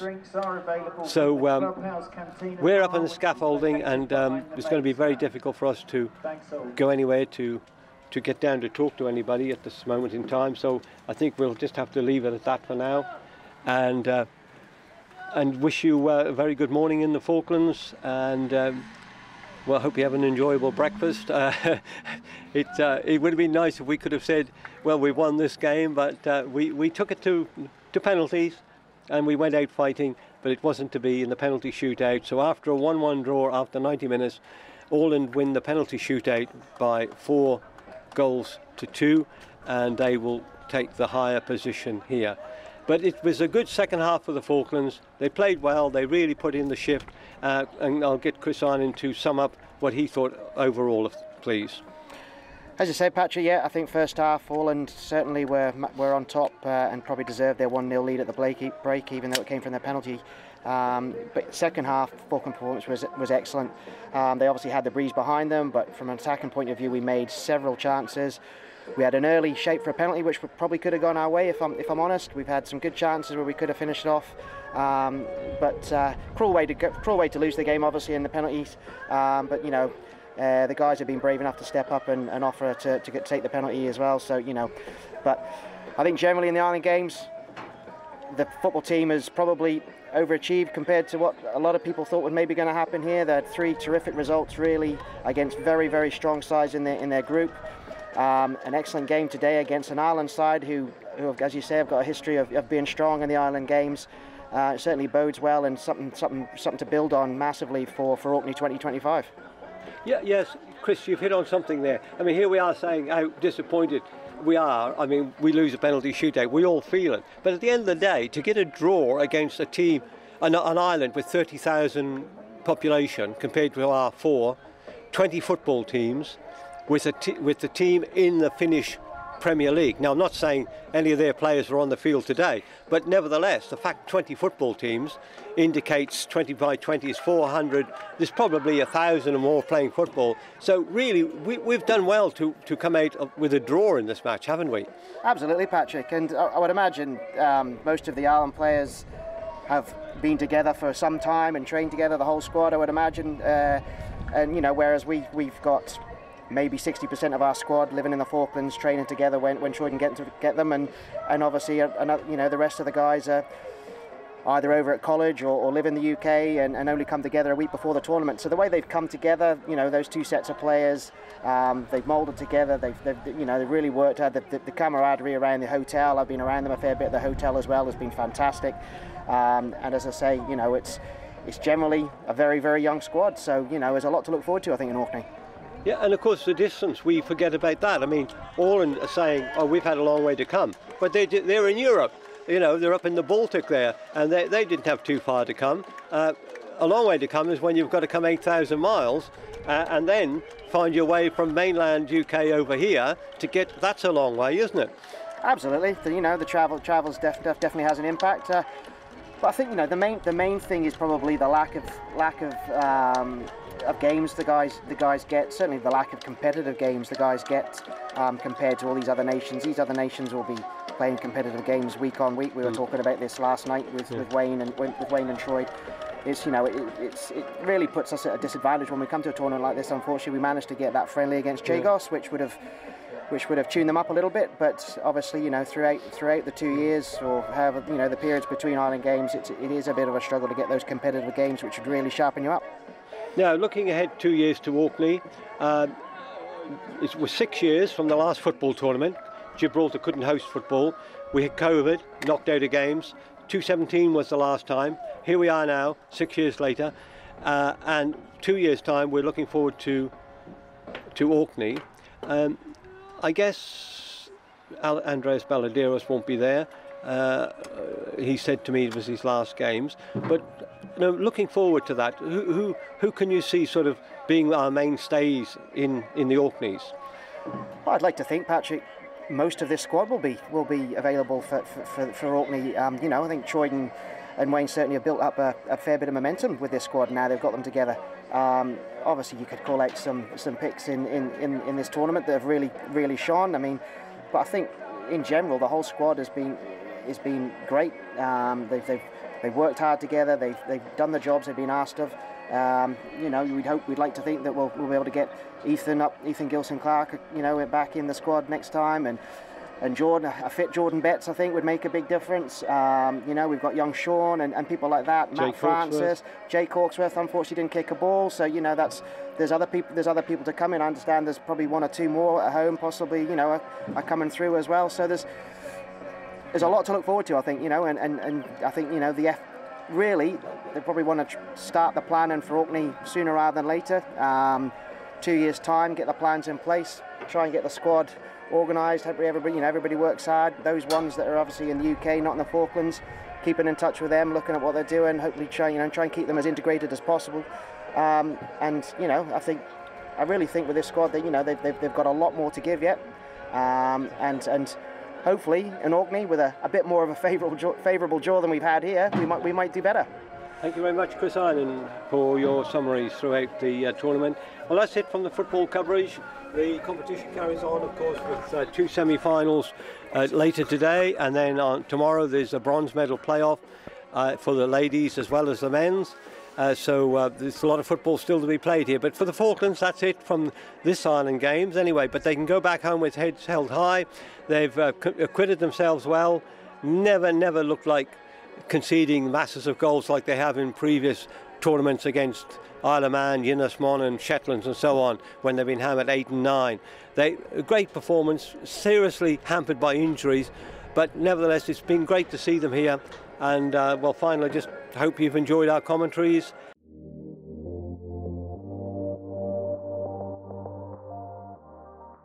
I mean, it was going to be a killer. If there'd been a goal at any time, you felt that was going to be the winner, wasn't it? So the pressure must have been intense on the lads. Yeah, no, certainly once it got to 1-1. You could sort of see it in both teams. We both knew that no one wanted to make a mistake.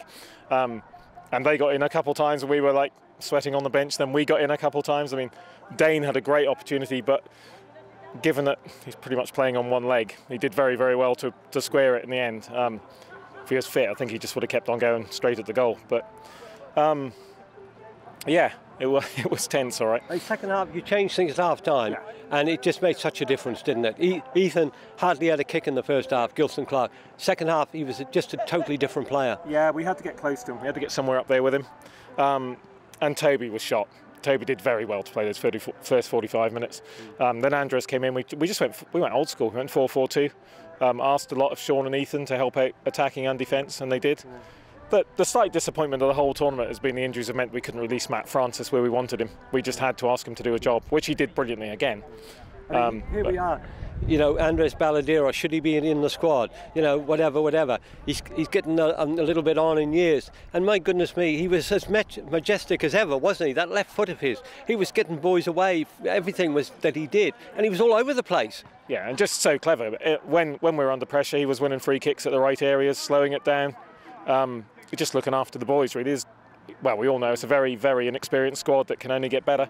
And the likes of him and Dan yesterday and the day before. I mean, Dan's 3 years older than Andres, and he played 90 minutes tremendously. So, yeah, no, both of them. Really, I mean, that's what we brought them for. We needed experience. We knew that. Yeah, one of the most unexpected things, I suppose, really, was penalty shootout. We didn't even know what was going to happen. Would it be decided by extra time? Would there be penalty? We didn't know. Now, how well prepared were you for penalties, or had you not even thought about it? We'd thought about it. We knew, but we didn't practice them. We just picked the boys who've got the technique to hit a ball 12 yards pretty well. And unfortunately, the two best players of the tournament for us probably were the two boys that missed, but that can happen to anyone. We see it in professional football. There was no pressure on them. It was just go out and embrace it, enjoy it. If it goes the other way, we'll be happy. We're still quite happy with the effort, but yeah. Are they a bit upset there in the dressing room at the moment, Troy? Do they feel they've really lost a game instead of fact they've drawn a game, really? Yeah, no, there's none of that. The only Ethan's obviously disappointed that he missed his penalty, and Matt as well. But overall, no, there's a lot of pride. As I said before, there's nobody in there with any energy left, so they know that they've given everything, and that's all they ask of each other and all we ask of them. 4 games in 5 days. It's a tremendous challenge, isn't it, for anyone of any age? Yeah. I mean, we say it quite often, but if you asked Man City or Man United or someone to do it, they'd laugh at you and walk away. There's no way they would. £50,000 a week. Absolutely. And I was just talking to Mr. Letizia there about it, and he just saying that it's such a hard tournament, and it is a bit mad, but it is what it is, and we know that. Of course, we've been pretty unlucky to lose 2 lads before we started, so that put us on the back foot a little bit. And poor old Jordan, we gave him some minutes today, but he was you could just see he was really, really struggling with that knee. That's such a shame because the quality he brings, and young Jake as well, of course. Jake's been brilliant. He's just been there supporting the guys every day, but not got a minute of it after all the build-up. I mean, he's been at every training session for 3 years, I think, putting everything into it, and then to not play. So yeah. Now here is the $1 million question. Will Troy Bowles still be taking a team to Orkneys or not? I've heard rumours about golf, but tell me the truth. No, I don't know, Patrick. The rumours actually come, I think, from a chap who interviewed me and then put a thing on Twitter where we were talking about Orkney, and I said that I thought the course would match our golf as well. And he already knew that I'd been to a few on golf. And next thing he put a tweet up saying that I said I'd be going for the golf. I don't know. We'll have a little time to think about it. I've really struggled the last 2 years for the time commitment to do what I want to do with the team, with work as well. And that's going to be the big decision, really, just to see. But we'll see. No, I'm not saying no, I'm not saying yes, basically. Yeah. I mean, people forget, they don't forget in the Falklands, you are our chief pilot with Falkland Islands Government Air Service, Troy. I mean, you have the responsibility for all the other pilots, training, everything else. I mean, that's a dreadful, tremendous equipment. You know, you have family, you have a wife, you have a lot of things in your life as well. And this does occupy a lot of your time, doesn't it? Yeah, absolutely. I mean, you mentioned golf. I've hardly played golf this year. I think I've probably played 2 tournaments maybe, and like I was doing the course out at Johnson's and things, which was a bit of a respite and get away from everything. And it's only really thanks to the colleagues at Firegas who sort of pick up the slack and keep things going when I'm not there that this is even possible. So big thanks to them as well. But yeah, you're absolutely right, and it's not just me; it's all the other guys as well. That you mentioned before, but they're not paid to do this. They're putting all those hours and hours and hours of training and commitment in, away from family, missing events and things to get ready for it. So yeah, it's a big one for everyone. But whoever, if it's me or not me, it doesn't matter. These boys the average age is 23. They're only going to get better and better and better. So I've got the likes of young Jake coming in. I've got Andrew at home who come to all our training sessions, who's a tremendous player. The future's bright. We just need to make sure we keep it going, keep it ticking over. And that's it. You can have the best players in the world, Troy, but unless you've got someone to motivate them, someone who shows interest, tells them how good they are, even if they're perhaps not so good. Unless you have someone to do that, and you've done that now for how many years for the Falklands? 2017 I started doing this, but there's lads playing there today who have been coming to football with me since they were 10, so 15 years have been listening to my voice, which is probably a bit long for anyone. But yeah, no, we'll see. Whilst I think about it, though, I've got to put a big thank you to Wayne for all the effort all the way through, and the FIDF at home actually for letting us train in the hall, because that made a big difference. Our fitness levels were probably the best in every game, I think, against the teams we were playing, which is tremendous.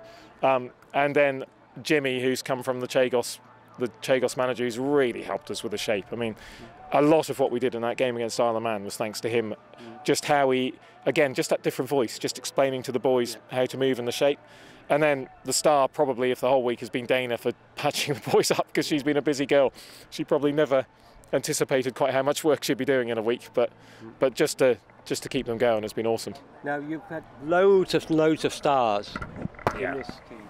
Now I'm giving a trophy for the best player of the tournament. Now it's going to be decided by the players themselves. I don't make that decision, and there's a nice trophy there waiting to be presented later today, and I've got papers ready for everybody to write their names down on it. And I can think of 4, 5 or 6 players right now. Where do you start? Yeah. Ross Peters today, brilliant game again. Oh, superb today. Superb today. So many players, brilliant performances, Troy. It's going to be very interesting, isn't it? Yeah. Would you like to name your man of the tournament? It's tricky, isn't it? I mean, Ethan Gilson-Clark's been different class. He's arguably been the best player on the pitch in a lot of our games, including the full opposition team. And Matt Francis, I mean, Matt's just done an incredible job for us, not really playing in his favoured position, but just doing it so well. As you mentioned, Ross, Josh has been leading us from the back. The boys in the midfield. I thought Matthias had a really good game today, actually. When things weren't working in the first half, he was still getting in the right places. Toby Sean was good in 2 of those games, really good today. He wasn't quite as good as the other day, but again, he's carrying knocks.